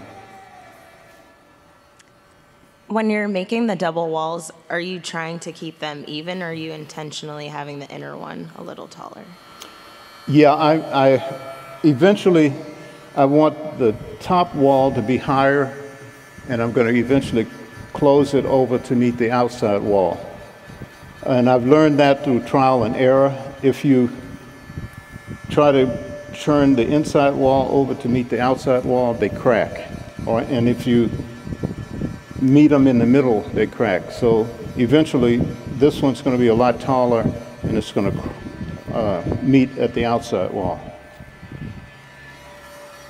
Okay, I'm going to change my tools to this wheel and make it dirty. Hey, James? Yes. Do you add the double wall on all of your pieces, or is there a size where you decide to not add it? Yeah, right now I'm making two different types of work, and I have examples of the two. The piece that's on the poster for Insica, that's a single wall pot. And that's what I'm going to make here. This is going to be a single wall, and I call them my anthropomorphic forms because they are referencing a figure, and it's going to be a single wall piece. So this is a double wall, and this is going to be a single wall piece. Okay, thanks. Okay. James, when you made the foot on your other pot, did you throw a cylinder on the bottom and then cut out the arches? Yes, yes. Okay. And then whenever you put the holes in, I missed the beginning of this, was it at a leather hard state?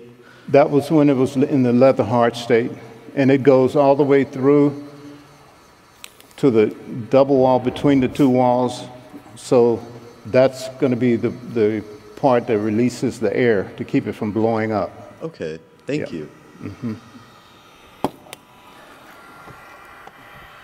So, James, are you throwing very with minimal water? And if you get water in there, do the holes help drain that so it doesn't pool? Or if any water goes in, I get it out with a sponge. Okay, I just didn't see. Yeah. Yeah. I don't want any water inside. Right.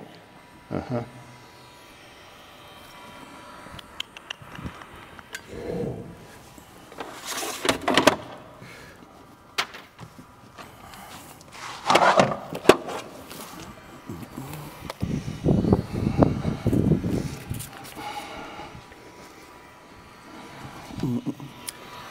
I'm going to, so with this, because it's almost, so it's 10 of, so what I want to do is I'm going to, just to show you the process of pouring casting slip on here, because this dries pretty fast. The nice thing about using plaster is once you put underglaze on there, then it wicks the water out of it. So as soon as it's dry to the touch, then you can actually start to go and work on there a little bit more. So what I want to do now is go ahead and I was going to bring over a little slab, and I'm going to put some walls on here.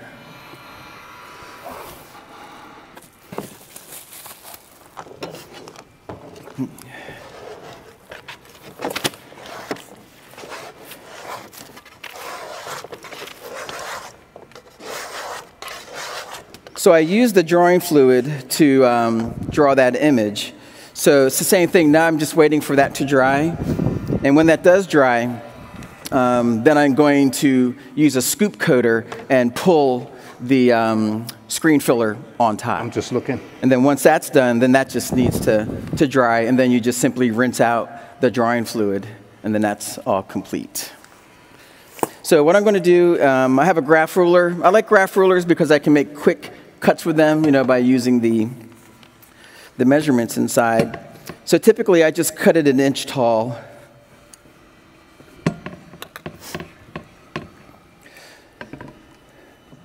So these walls I'm going to put around the perimeter of the piece, and that'll keep the casting slip in place.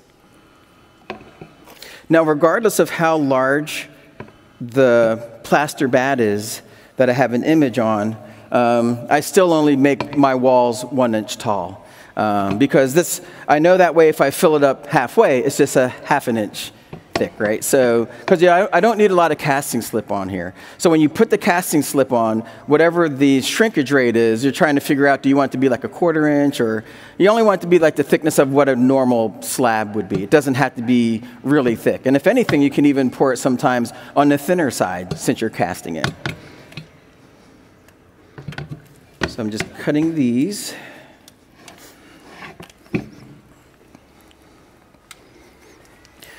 Now, monoprinting is something that I didn't always do. It's something that I started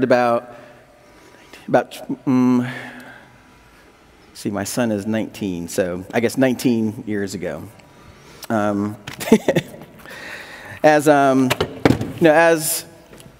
like some of the things that I do take some time to get done. So what happened is, I got married, and after we got married, then my wife got pregnant, and then we had a kid. So once you have a baby, then, I didn't know about it then, but, your time is no longer your own, right? So I was in a bit of a quandary in terms of, well, how can I still make work with only having time available kind of in 3-hour increments, right? Because every 3 hours, they're up, need to be changed, things need to happen. So, but I wanted to have a certain amount of time that I invested in making my work. So I had to come up with a way to work. And this is, we lived in Pennsylvania at the time. So I wanted to come up with a way that I could work, that I could stop what I was doing and then go help out. So we lived in Upland, Pennsylvania. It's a suburb of Philly. And the thing about that is you just can't leave clay alone. You have to, keep doing things.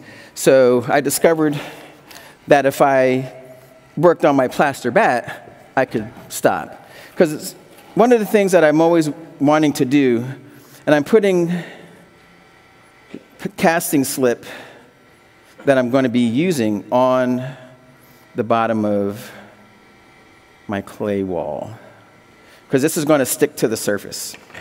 The casting slip kind of acts like glue.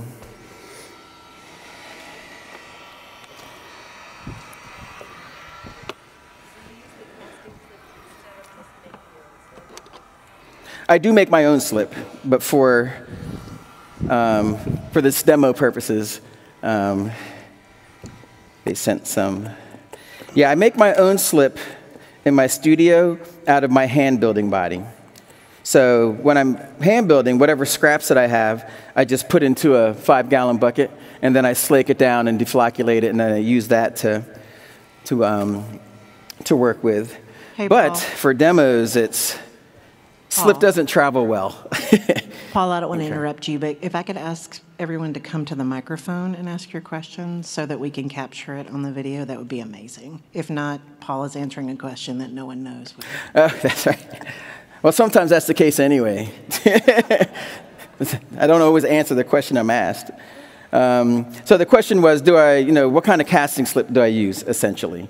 Any casting slip works. So if you already use casting slip, just, continue to use that.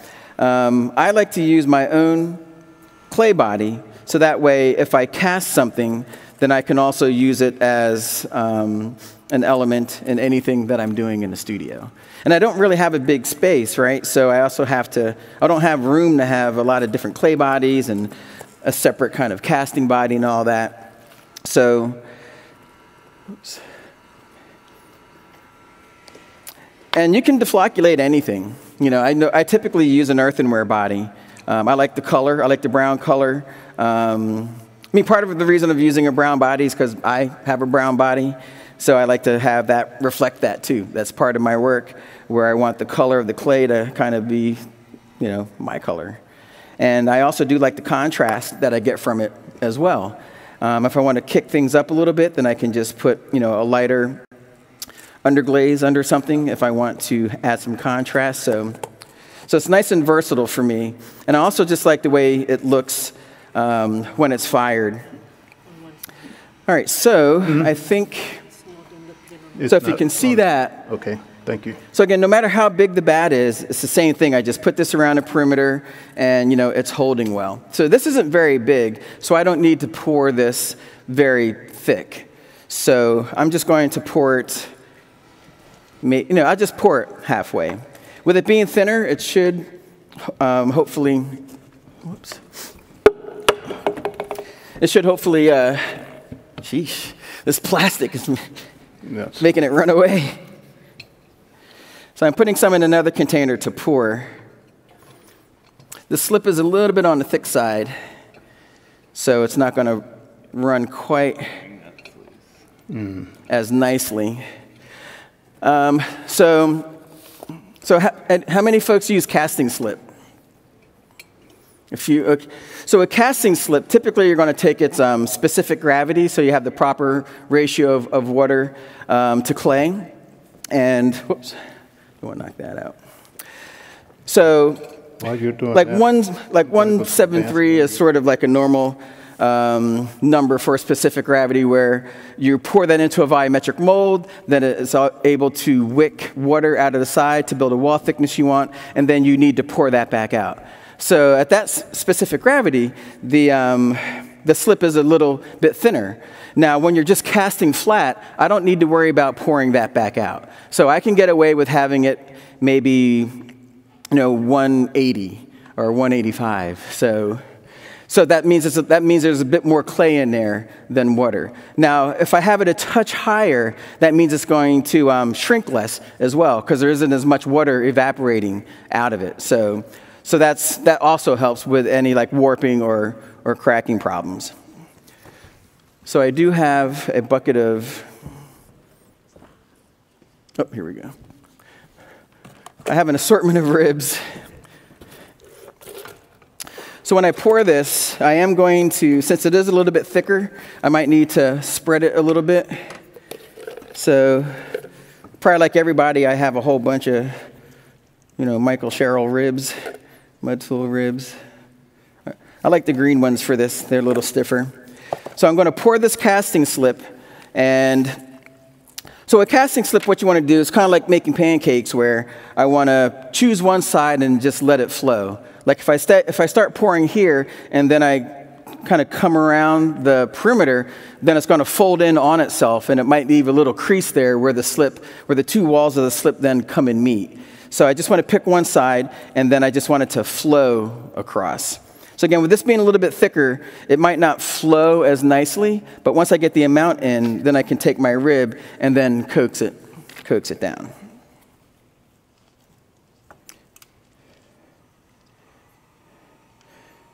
So if I just stay right behind it and just kind of pour right on the edge, it just naturally pushes it down. And that also pushes any air away also. It's actually not bad. So, you know, water finds its own level. So I don't have to, if it's thin enough, it will just level itself out. What I didn't do is before I pour, typically I'll put a level on here to make sure this is level. Because if it isn't, then I could have a thick and a thin side on here. So I always want to put a level on there. I just have like a little bubble level to do that. So once that's poured, you just let it sit. So that's what I'll do with this. And I think it's like 11 o'clock. Does that sound right? Okay.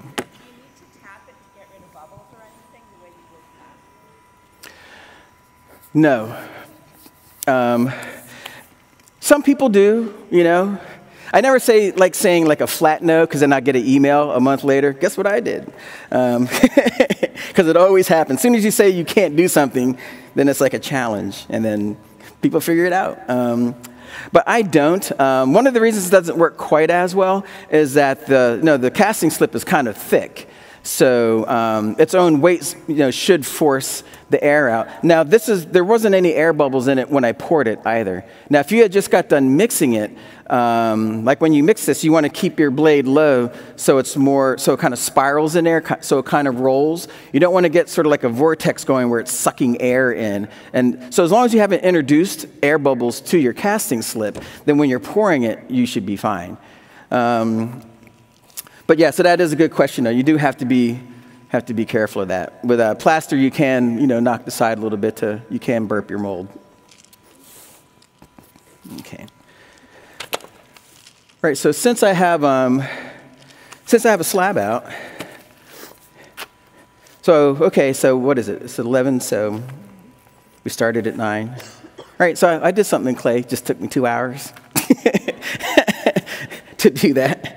So what I'll do now, though, is I'll go ahead and, since I have a little slab here, with the lino cuts that I already have carved, I'll go ahead and print directly onto the clay slab with that.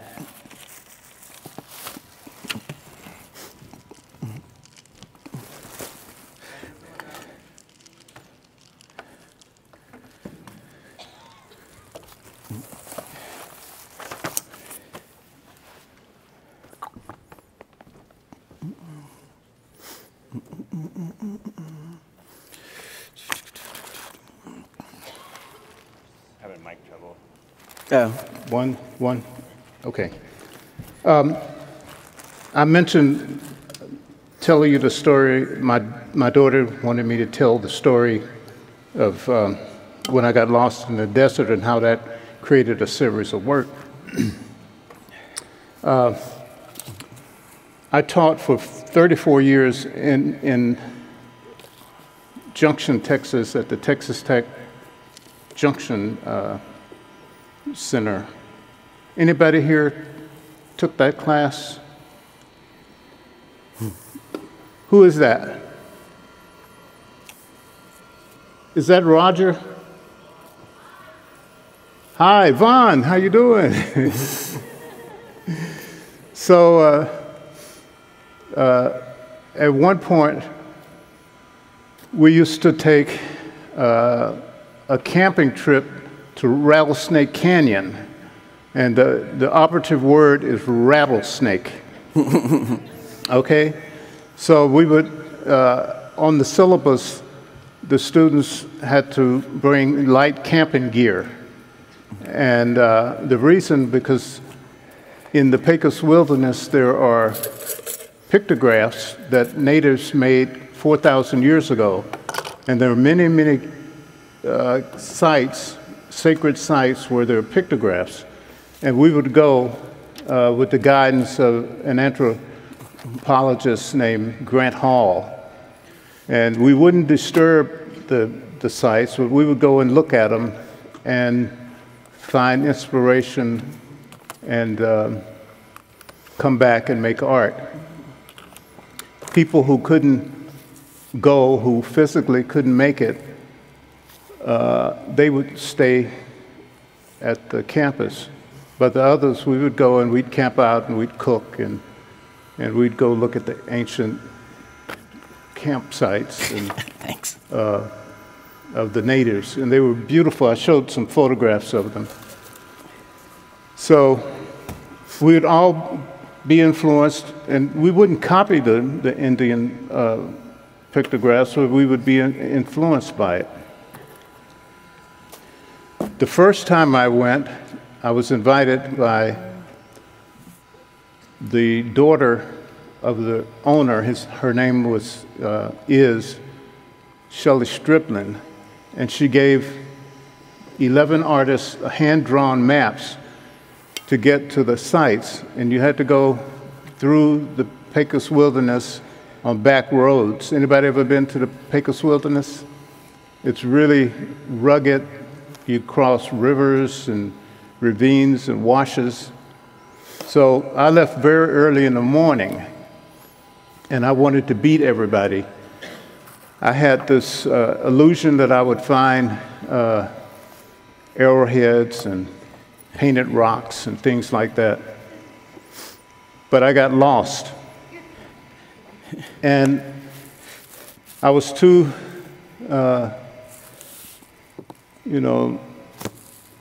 bullheaded to turn around and go home, so I just kept going. And I came across a group of cowboys herding Angora goats, beautiful goats. They make mohair out of the fur. I got out and tried to talk to the cowboys who were herding them, and they didn't speak English, and so I thought I'd crossed over into Mexico. But I got back in my van, and I kept going, and I crossed more washes and ravines, and then a snake crosses the road. It was the largest snake I'd ever seen outside of a zoo, a rattlesnake. And I ran over the snake, and it sounded like a speed bump. It went boom, boom. So I got out of the van, and I started looking for the rattlesnake, thinking that I was going to cut the rattle off and bring it back as a souvenir. But I couldn't find the snake anywhere. So I started getting really paranoid, thinking that the rattlesnake had crawled into my van and was going to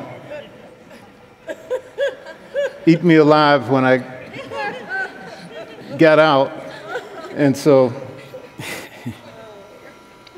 I got back into the van, and I thought, well, maybe I'll just camp out, and when it gets light, I'll go back home. And then I came across a pile of rocks holding up a cardboard with my name, James, and an arrow pointing. And so the other group had made it to the campsite, and they were out looking for me. And so that inspired a whole series of work after that. So I have one piece that I've kept all those years, and I call it Snake Crossing. So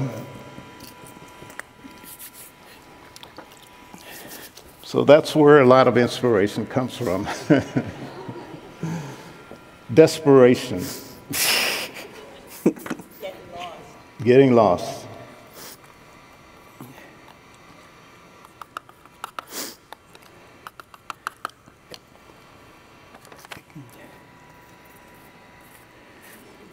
So I'm going to trim the bottom of this. It's a little wet. I normally wouldn't work this wet, but at a workshop, sometimes you don't have a choice. So this is going to be one of the anthropomorphic forms.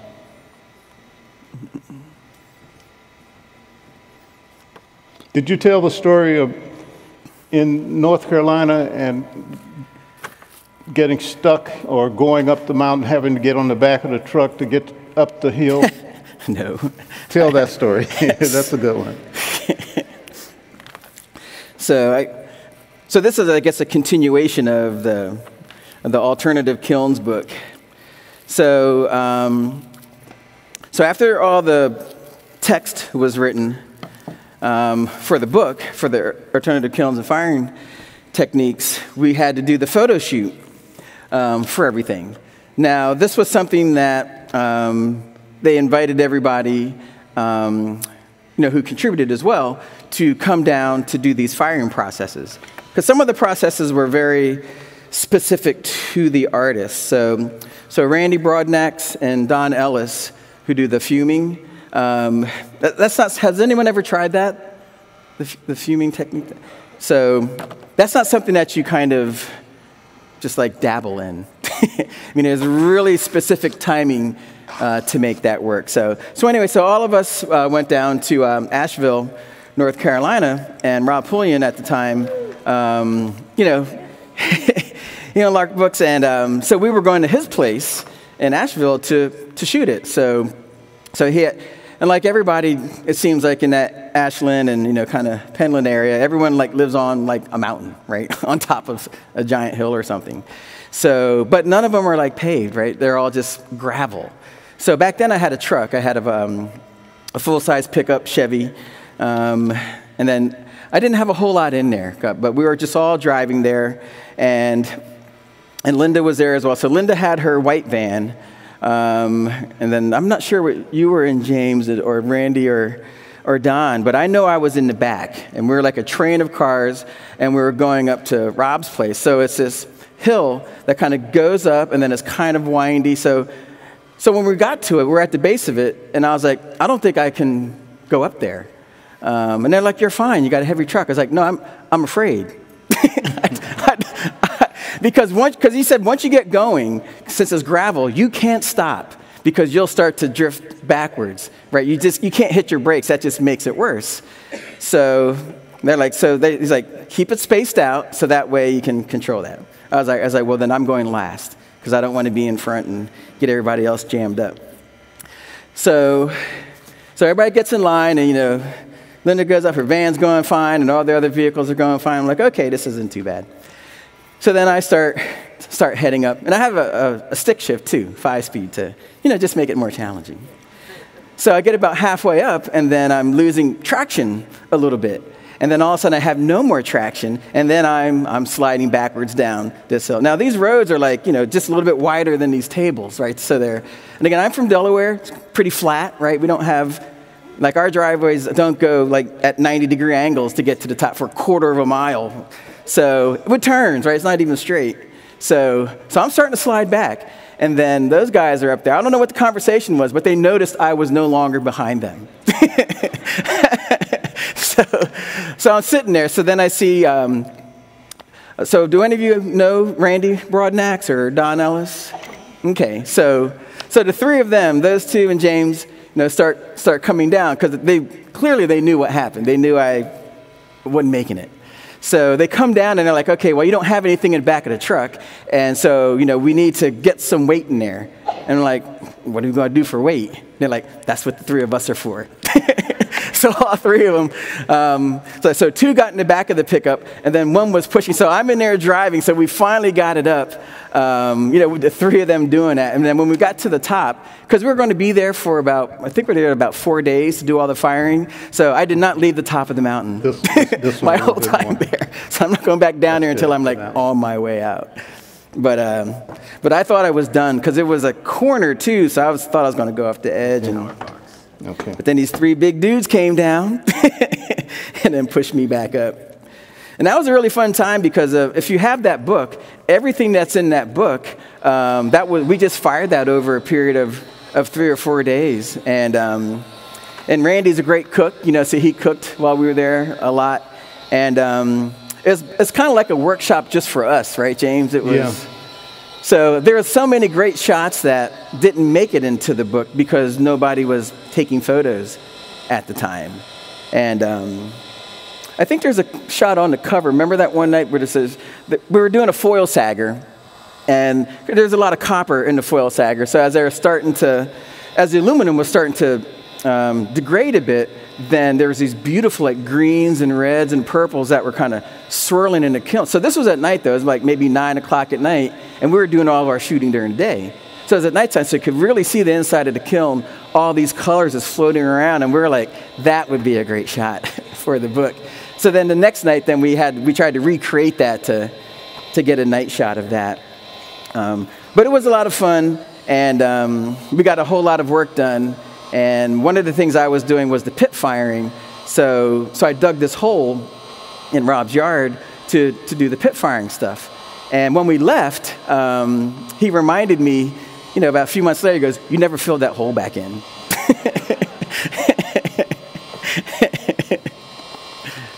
So, and that kiln that because part of the book, was building that raku kiln, like the fast fire kiln.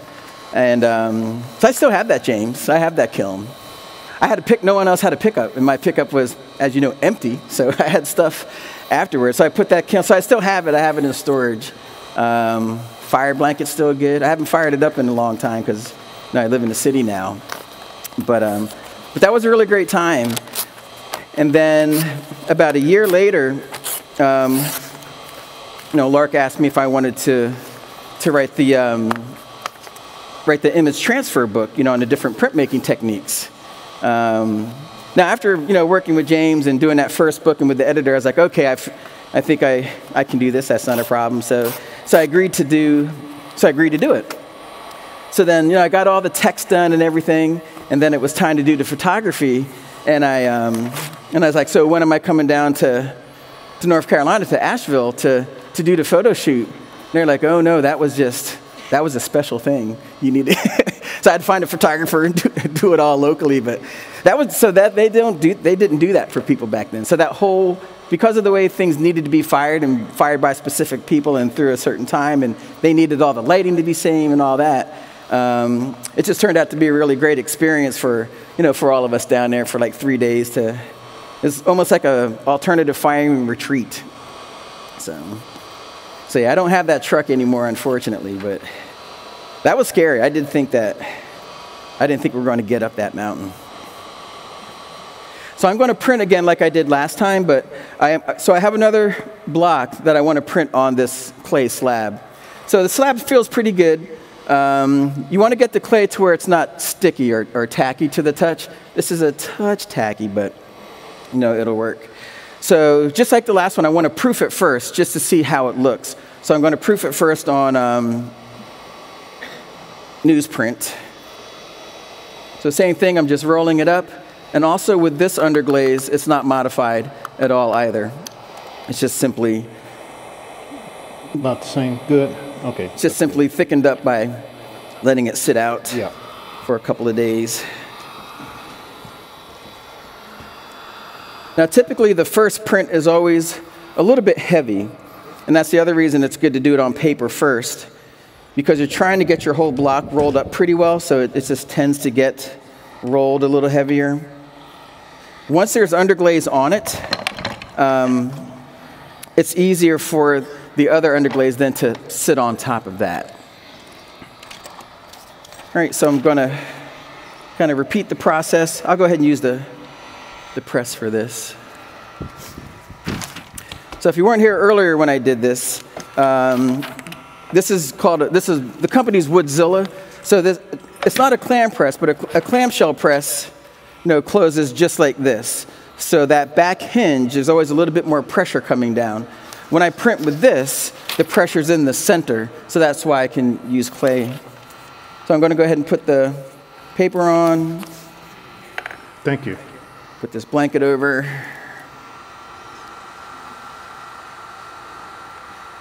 Not really giving it a lot of pressure. And then we'll see how that looks.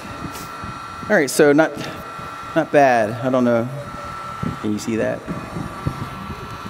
So that's pretty clean, actually. Wherever you have solid blacks, sometimes even under the best conditions with underglaze, there might be a little bit of pocketing like that. So, but that's one of the advantages where with using the press, I do have this nice even pressure. Otherwise, I can do it from the back with a bearing. All right, so since I'm okay with this, I'm going to roll it up again, but this time I'm going to do it on clay.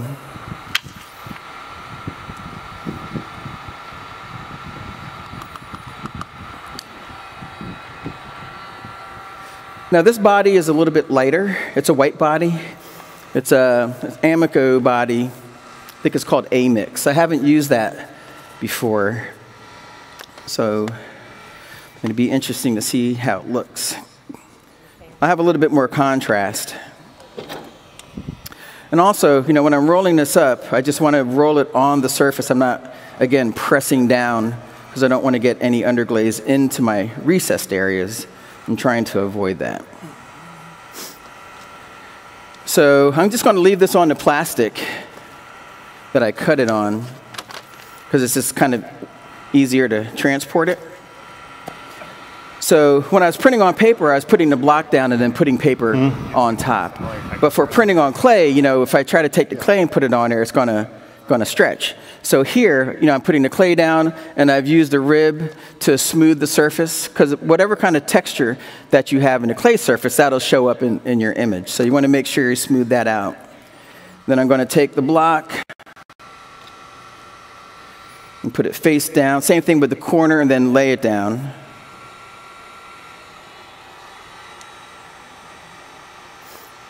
And I think that moved a touch. That happens. If it shifts when you put it on, that's when you know maybe the clay was a little wet, but we'll still see what we got. So again, since it's not like a clamshell, this hinge would be here, then it would just come down. With this, this block floats. So as I come down, it settles to the thickness that I need. So when I'm pressing, there's these two bars that go under this arm. So when I'm pressing down, the pressure's in the middle. So that way, the slab won't get compressed on one of the edges. So here I have to be careful not to press too hard.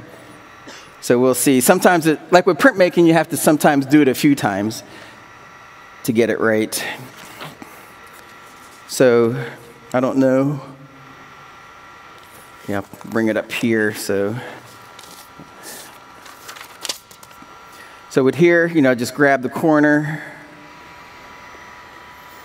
It slid a little bit, so that's a little messy, but not terrible.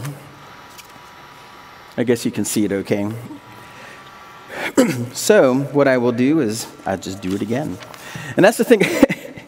And that's the thing about this is sometimes, like I said, it doesn't work exactly the same way it works on. You think you got it? On newsprint. Thank you. So let me try to get a little bit of a cleaner print. So with this, I won't do it right now, but if I don't like the print, then I can just scrape it off, right, and just do it again. So nothing is sort of nothing's an emergency. Get one.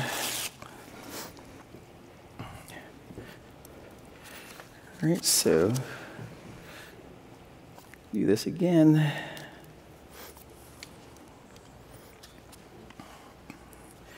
Now this time I'm not going to press quite as hard.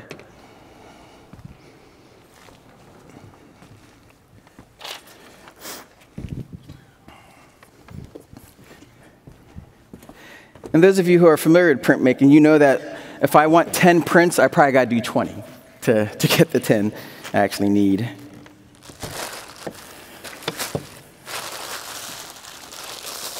Now, bring it up here so you can see my potential success or failure. That's a little cleaner. So this is more so what I'm looking a little bit more. I know I'm moving around probably too much. So that's a little better. The other one, it was just a little bit too heavy. So I'd probably continue along with this. Now this could be this is as good as I can get it with this condition. If the slab were even drier, then it would absorb more of the underglaze, so that makes it a little bit tighter as well. So, okay, so that is that. Now the other thing, see how we're doing on time. Ooh, 11:30. All right. So I use the side of my hand to check to see how it feels. Okay. Because I do want to pull that so you can see how the screen is made.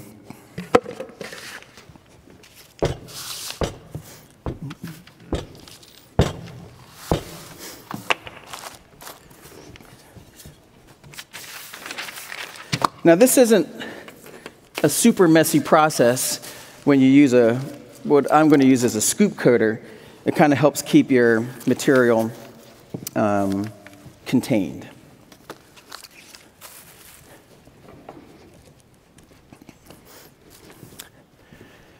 All right.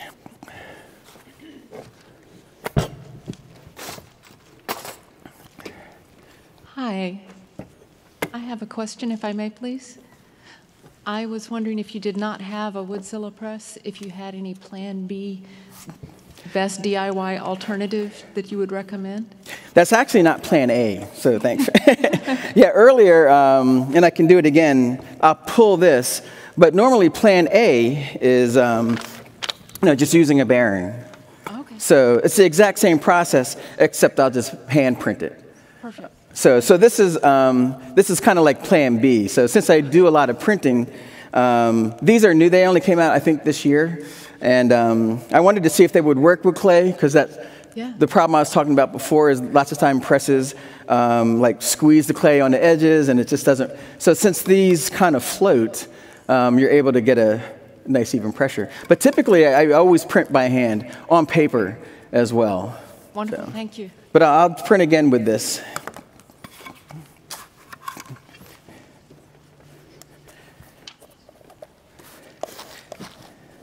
So I know that there were some screen printers that raised their hand earlier. Are there still some screen printers in here? Okay. Because typically pulling emulsion is that's the least fun thing to do, right? It's a one-shot thing in terms of getting it on. Now this is called a scoop coater. So with a scoop coater, instead of putting a bead on there and then pulling it across with a squeegee, I'm going to put it in this little trough and then angle it up and then pull it up, and that coats it, and then take it off. So that's why I'm not taping up my edges, because I'm just going to pull this up the center. So it's it's a quicker way to do it. Some things come with a lid, so if you wanted to, but you can't keep it stored in here permanently because it will dry out. But it's a good way to, if you're going to be using it for a day or two, then you can put it in there.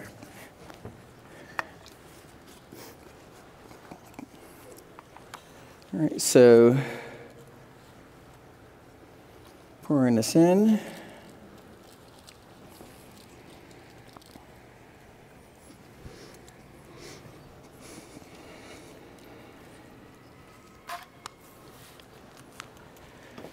And then with this, it's always good to make sure you wipe the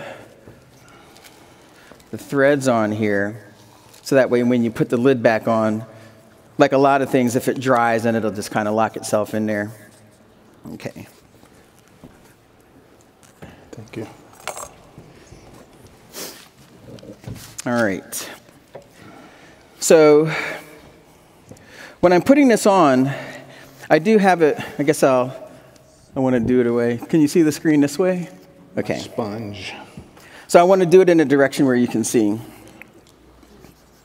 So I'm going to, again, put this against it, then I'm going to tilt it, and I want all the screen filler to gather against the screen. And once it's gathered against the screen, then I'm going to pull it up, not too fast, not too slow, pull it up evenly, and then when I get to the top, then I'm going to level it out, and then, I guess for a better word, cut it off, right? So once I do that, then I want to put it flat again, and then it'll dry. If you leave it upright, then the material will sag. I didn't go back over this, so it looks pretty good. Like when you're looking at it, you want to be able to see the drawing fluid, the blue solution. Sometimes if the solution is a little thin, then it doesn't work as well blocking the screen filler. So we'll see what happens. All right, is that a good angle? Okay. So I'm going to put this here. Can you see the inside of the trough too, or? Okay. Ooh. So I'm going to slowly let it come forward. Now it's touching. Cut it off. There we go.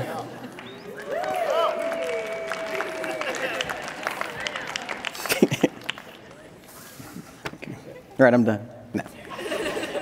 So when you're done with this, then same thing, just wipe it off the edge. Then put the cap on. So that needs to air dry. And then once that's done air drying, you just rinse it out with water. It's all, and this is all, does anyone teach K-12? So this has the highly desired, AP symbol on there. So if you're, because you can't use anything that doesn't have AP on it, K-12. So this screen filler does have the AP on it, so does the drawing fluid. So this is great. Like if I do something for like high schools or something, this is something I can take in. I mean, you can rinse it out in the sink. There isn't any special cleanup or anything like that. So that's why it's so nice, because like working with kids, then they can just draw whatever they want, and then they could go through the process I did earlier in terms of tracing it into the screen. And then whoever the adult is in the room, you can assist with the do a scoop coder, because it makes it easier. So it's a really quick experience for them, because by the time they get done drawing, then they put the drawing fluid on. Again, it's about 20 minutes, and then you can scoop it. And then maybe about another 30 minutes later, once this is dry to the touch, you just rinse it out in water, and then give the screens to the kids, and then away they go. Now, once the screen is done, you could do the clay stuff that I'm showing you, or you can just get fabric ink and do T-shirts, tote bags, you know, whatever. It's just a screen. You can use it for whatever you want. But it's really great if you are K-12 or, you know, adults. I mean, I use it too. But it's nice and versatile. You don't need a special studio. You don't need special equipment. Paul, did you have background in screen printing and just printmaking before doing it on clay, or was this a new venture when you started it? I did. I've always done it, because my professor, Victor Spinsky, so as an undergrad, you know, Victor Spinsky made ceramic decals. And so the undergrad student, we just had a room where he did 4-color separation. So it was just something that I thought was normal, actually. I thought everybody in clay knew how to screen print. So I didn't realize it was unusual until I was more like a junior and like that.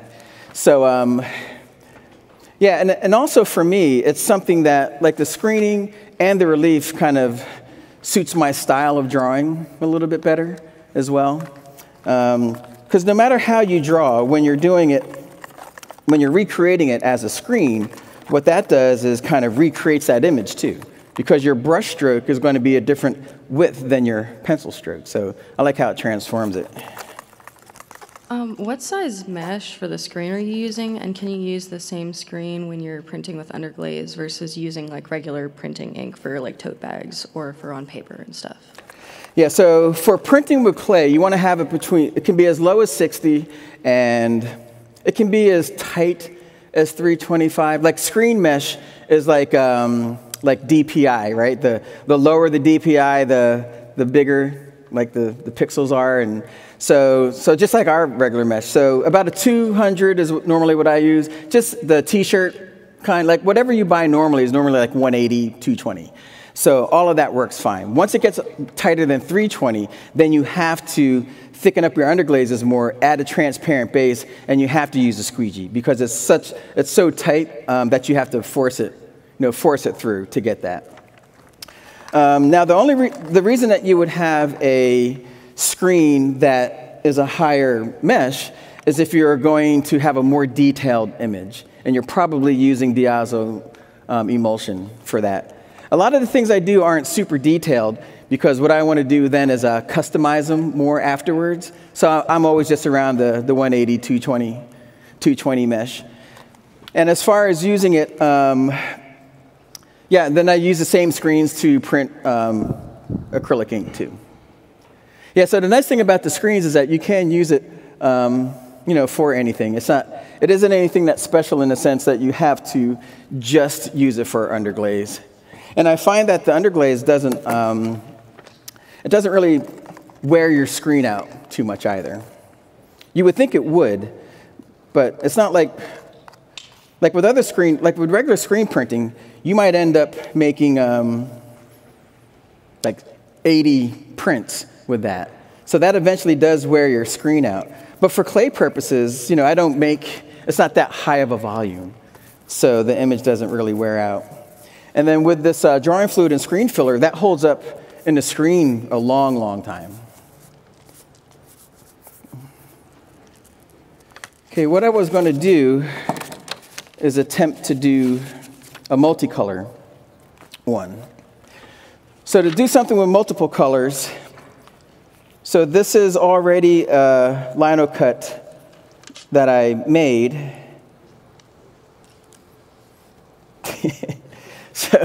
So sometimes they call it a jigsaw lino cut. So I just, have 3 pots on a table. So I carved it, and then I just cut them out individually. So that way I can ink them up individually and print them. So I'm going to go ahead and do the floor black. And I'll do this on paper so it's easier to see. And I know we're, I think, starting to butt up against it, right? Does it require a chemical to clean the screen if you want to reuse the screen? Well, it is a degreaser. There's I don't have it up here, but there's it's called Speed Clean. So again, this is Speedball product, and it's called Speed Clean, and it's just a clear solution, and then you just pour it onto the surface. I don't know where that question came from. Over here. So you just pour it onto the surface, and then it breaks it down, and then you just rinse it out underwater, and it goes away. Not dangerous for K through 12? No, it also has the AP label on it too. Cool. Yeah, and that's the thing. Thank you. That's the important thing. I know with K-12, it has to have AP on there to work. So now, if you leave it in there for 6 or 7 months, it is harder to get it out. So, but if you're getting it out within a couple of months, it breaks down pretty easy. You don't need like a pressure washer or anything like that to blow it out. It just let that. And it's not a chemical. It's just a degreaser. I used to use Mr. Clean. That does the same thing too. But when you pour it on, just let it basically dissolve that emulsion away.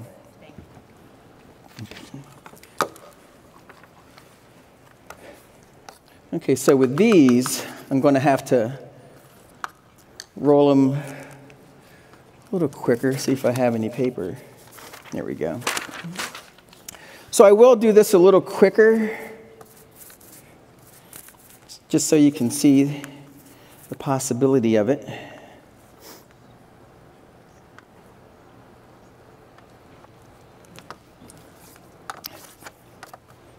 I always like to do dark colors because they show up better, but here I am using a light color. Now these haven't been printed yet, so it's a test print, but still might come out okay.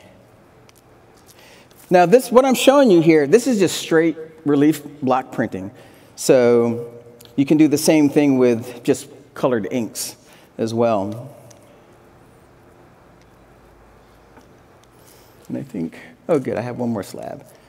So if this looks okay, fingers crossed, then I have a slab of clay back there. I'll do it on clay as well. So I'm just literally just keying them together where they're supposed to be. We had 20 minutes. Mm-hmm.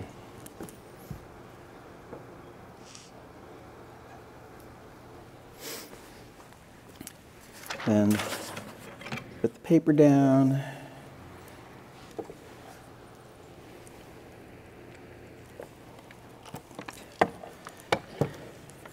And then we'll see what we got. Okay. I should just stop. I'm on a roll. All right, but I won't.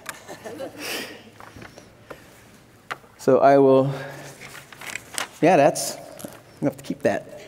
Now, this is a double demo. This is called a paper transfer.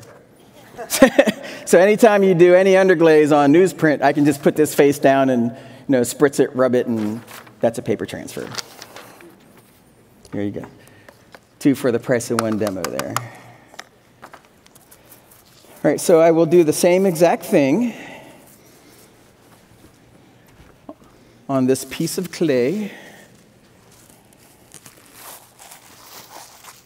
Hey, Paula, I have a question. So when you transfer it from a paper to clay, do you let the underglaze dry on the clay? Or like on the paper, sorry, before transferring it? Or do you do it wet?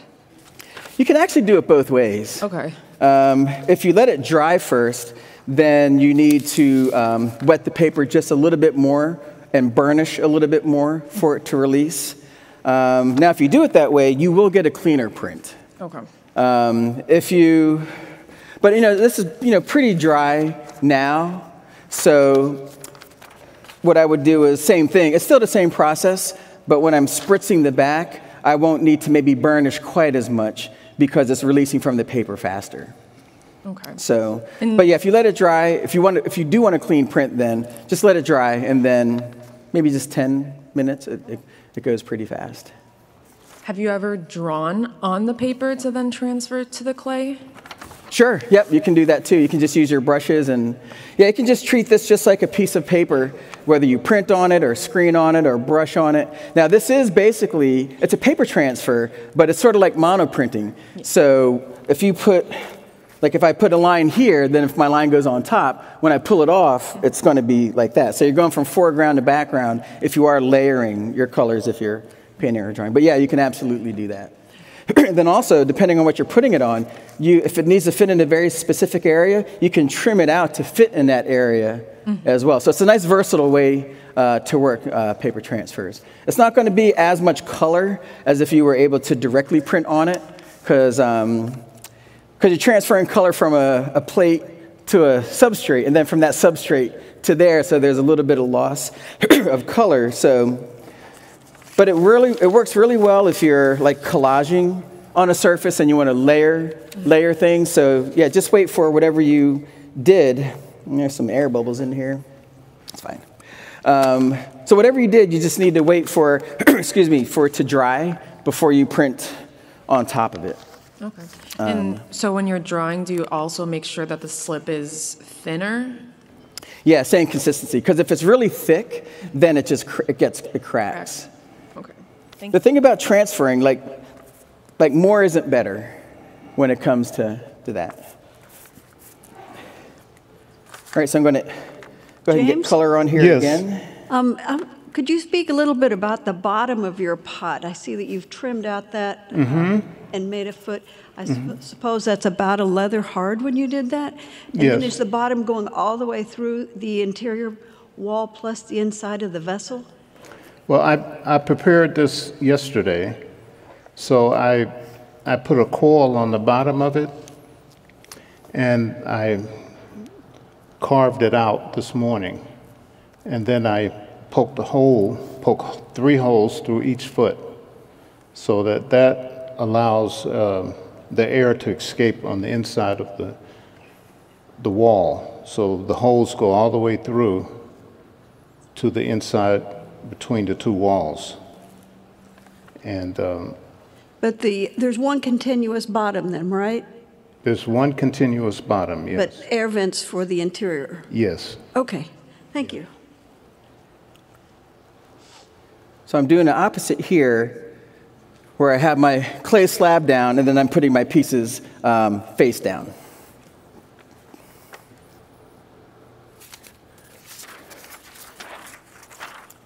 Now here's where I have to be careful not to, again, press too hard, because I'm only going to do one, so this will work or not work, but you'll see the process.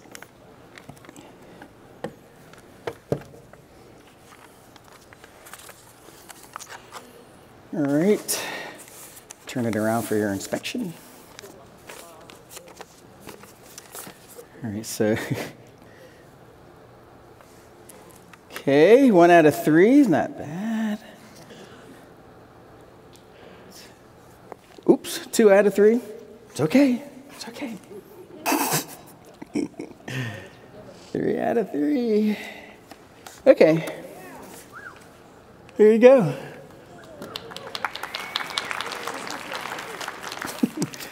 Now in it, I pressed a little harder than I wanted to. I don't know if this picks up on the camera, but see, it's a light embossing there. So, because you can emboss it as well. Okay. You know where that rib is? I'm all right with that. Leave it over somewhere? Oh, okay, thank you.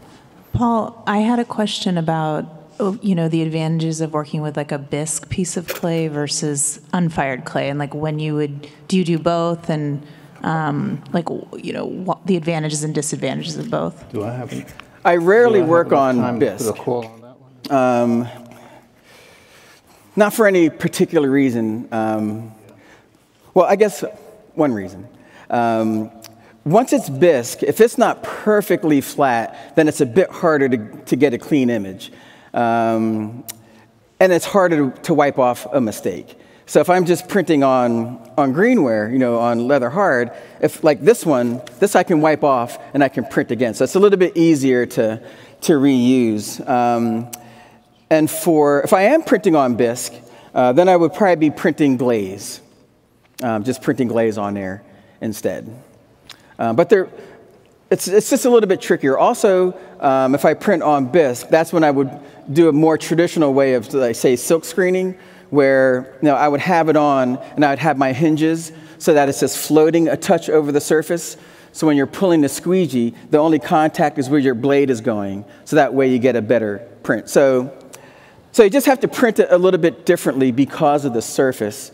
But I don't have a preference. I like to get as much as I can on greenware. So when I fire it, then I can do more color afterwards. I just like things coming out of the kiln with something on it already.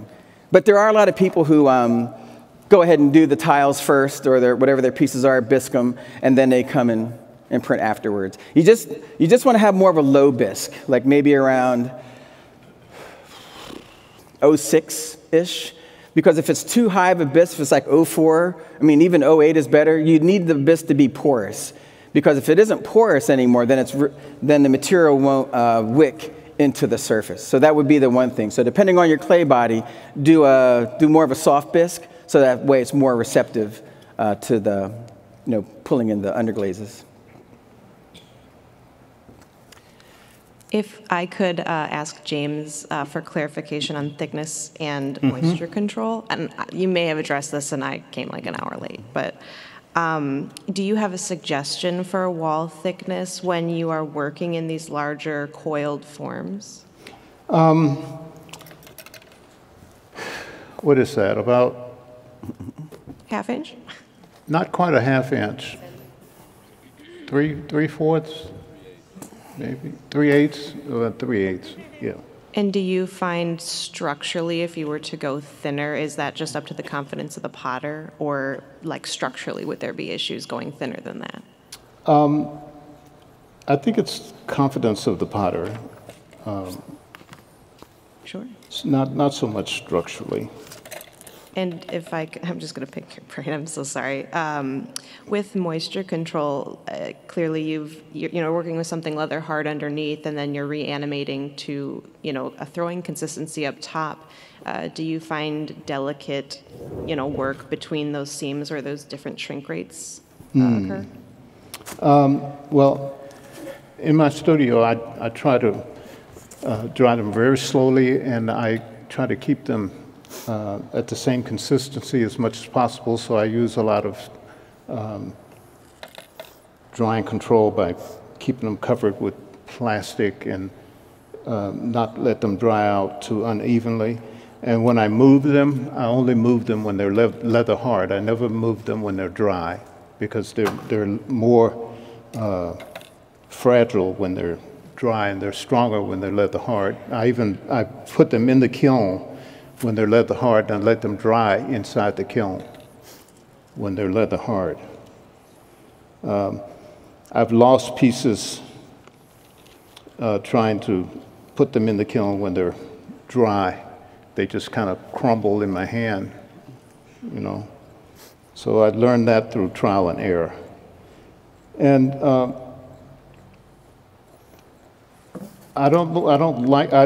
they're heavy, period, because they're double wall and everything. I don't like them to be real heavy, but because I don't like having an assistant, I like to be able to move them myself.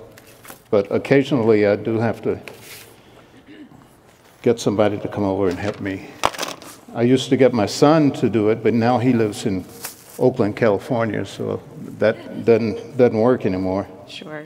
Yeah. And if I could have one last follow-up question. So I work in a lot of combined form application, and I'm very curious to explore the coiled form technique, and I guess, what are your thoughts between the two techniques to create larger work? Coil or what? Like throwing half of a vase and then the other top half of a vase and then sticking sections together.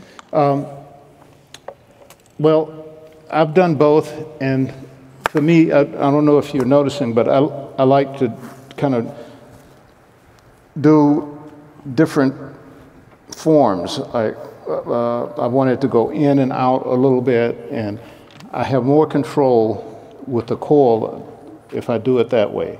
Sure. Because I can control the shape a little bit better if I use a coil. That's why I use the coil technique.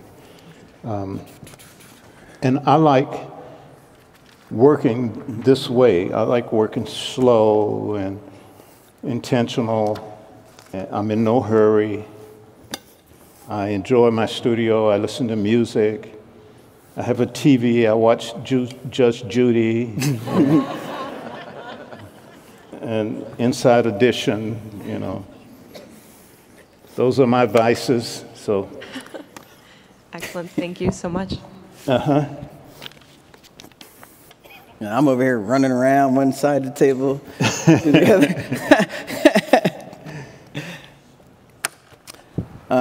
I will go ahead, since I did it a little bit, I will go ahead and emboss one on purpose, because it does look really nice.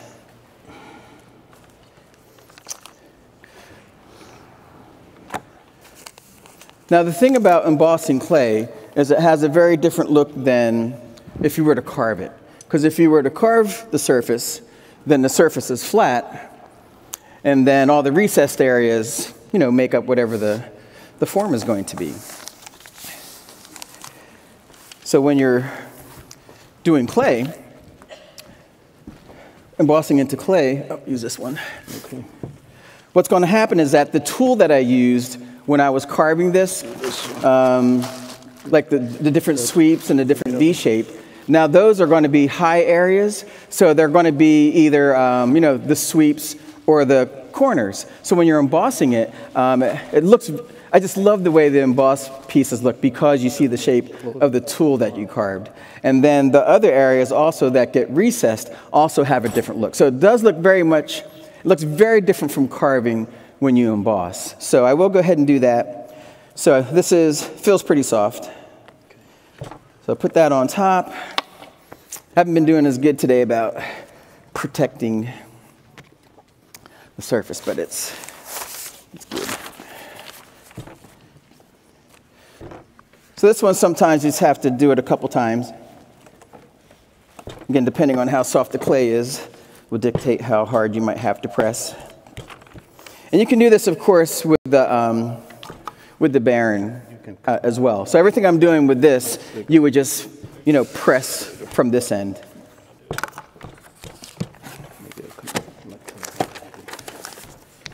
All right, so here we go.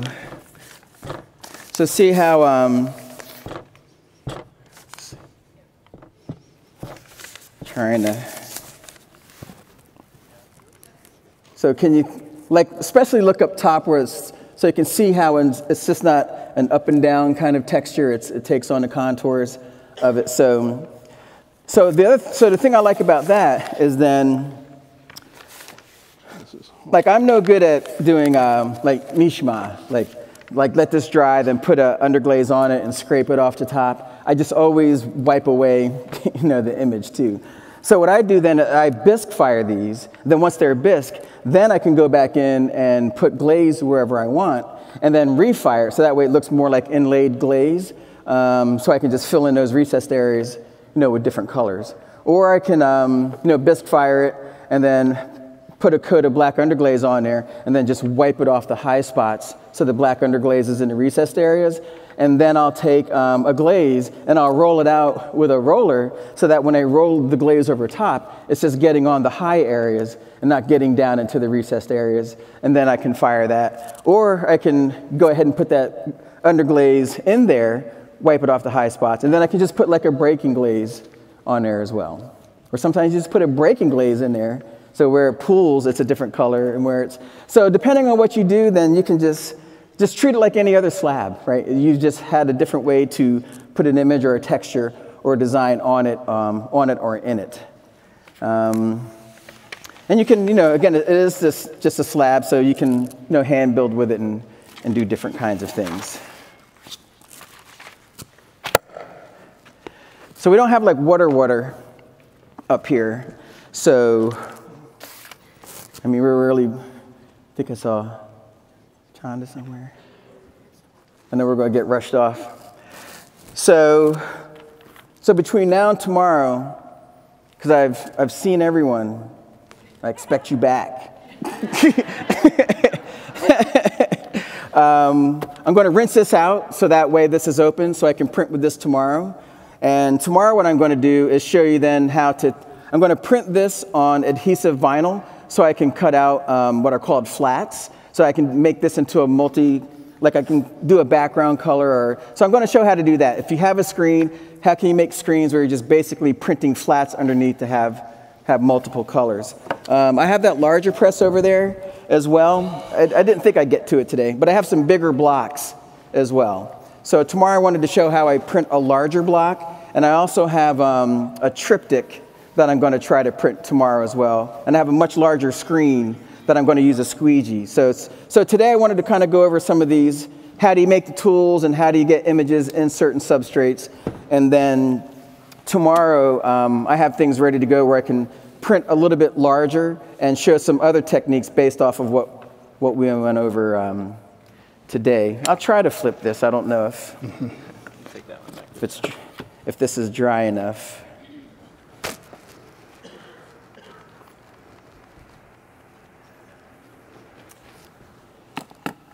Yeah, this is super fast trying to flip this. See how it's a little saggy on here? Because it needs like another hour, but we don't have that. So I'm going to take my other plaster bat and put it on the back because that'll help wick it. I'm going to try to flip this to see if we can see. I'm going to use this so I have something to hold.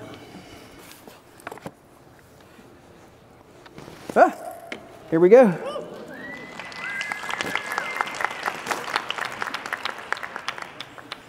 So this, I could just wipe off with a sponge, and then it's ready to print again. You're always going to have a little bit of residual color still in there, so that's not a problem. So again, just with a sponge, wipe that off. If for some reason it's a hard time getting it out, then just get just sandpaper, just the wet sandpaper, like a 400 or a 600 grit wet sandpaper, and then you can just lightly sand the surface, and that'll remove any like hard to get out stains.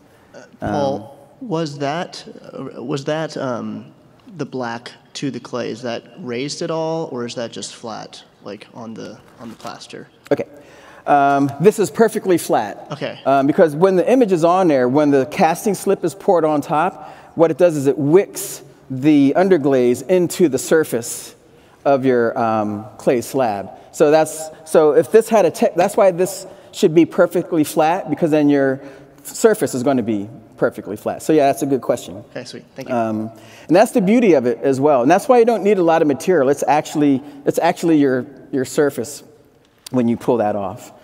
Now, once it gets a little drier, then I could just trim that up, and it's like, I have these little guys because I do like making some small things sometimes. I can go through ideas a little bit quicker. Yeah, with the other ones, like the question inferred, it's sitting more on top. When you're printing on the surface, it's sitting more on top. Not a lot, because going through a screen, like the depth of the screen is very thin, so that's as thick as the layer of underglaze is.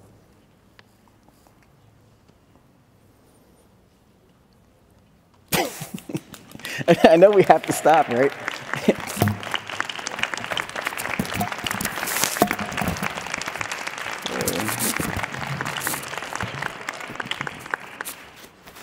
Well, thanks for... So just so everybody knows, these fine gentlemen will be back tomorrow afternoon at 1 o'clock. At 1 o'clock today, we have two fantastic female artists taking the stage, and we're looking forward to seeing them as well. So either grab something to eat and come back, or plan to be back tomorrow at 1 to catch the end of them. But our artists this afternoon will be here, and then they'll be back in the morning at 9. So it's a flip-flop. Thank you, guys.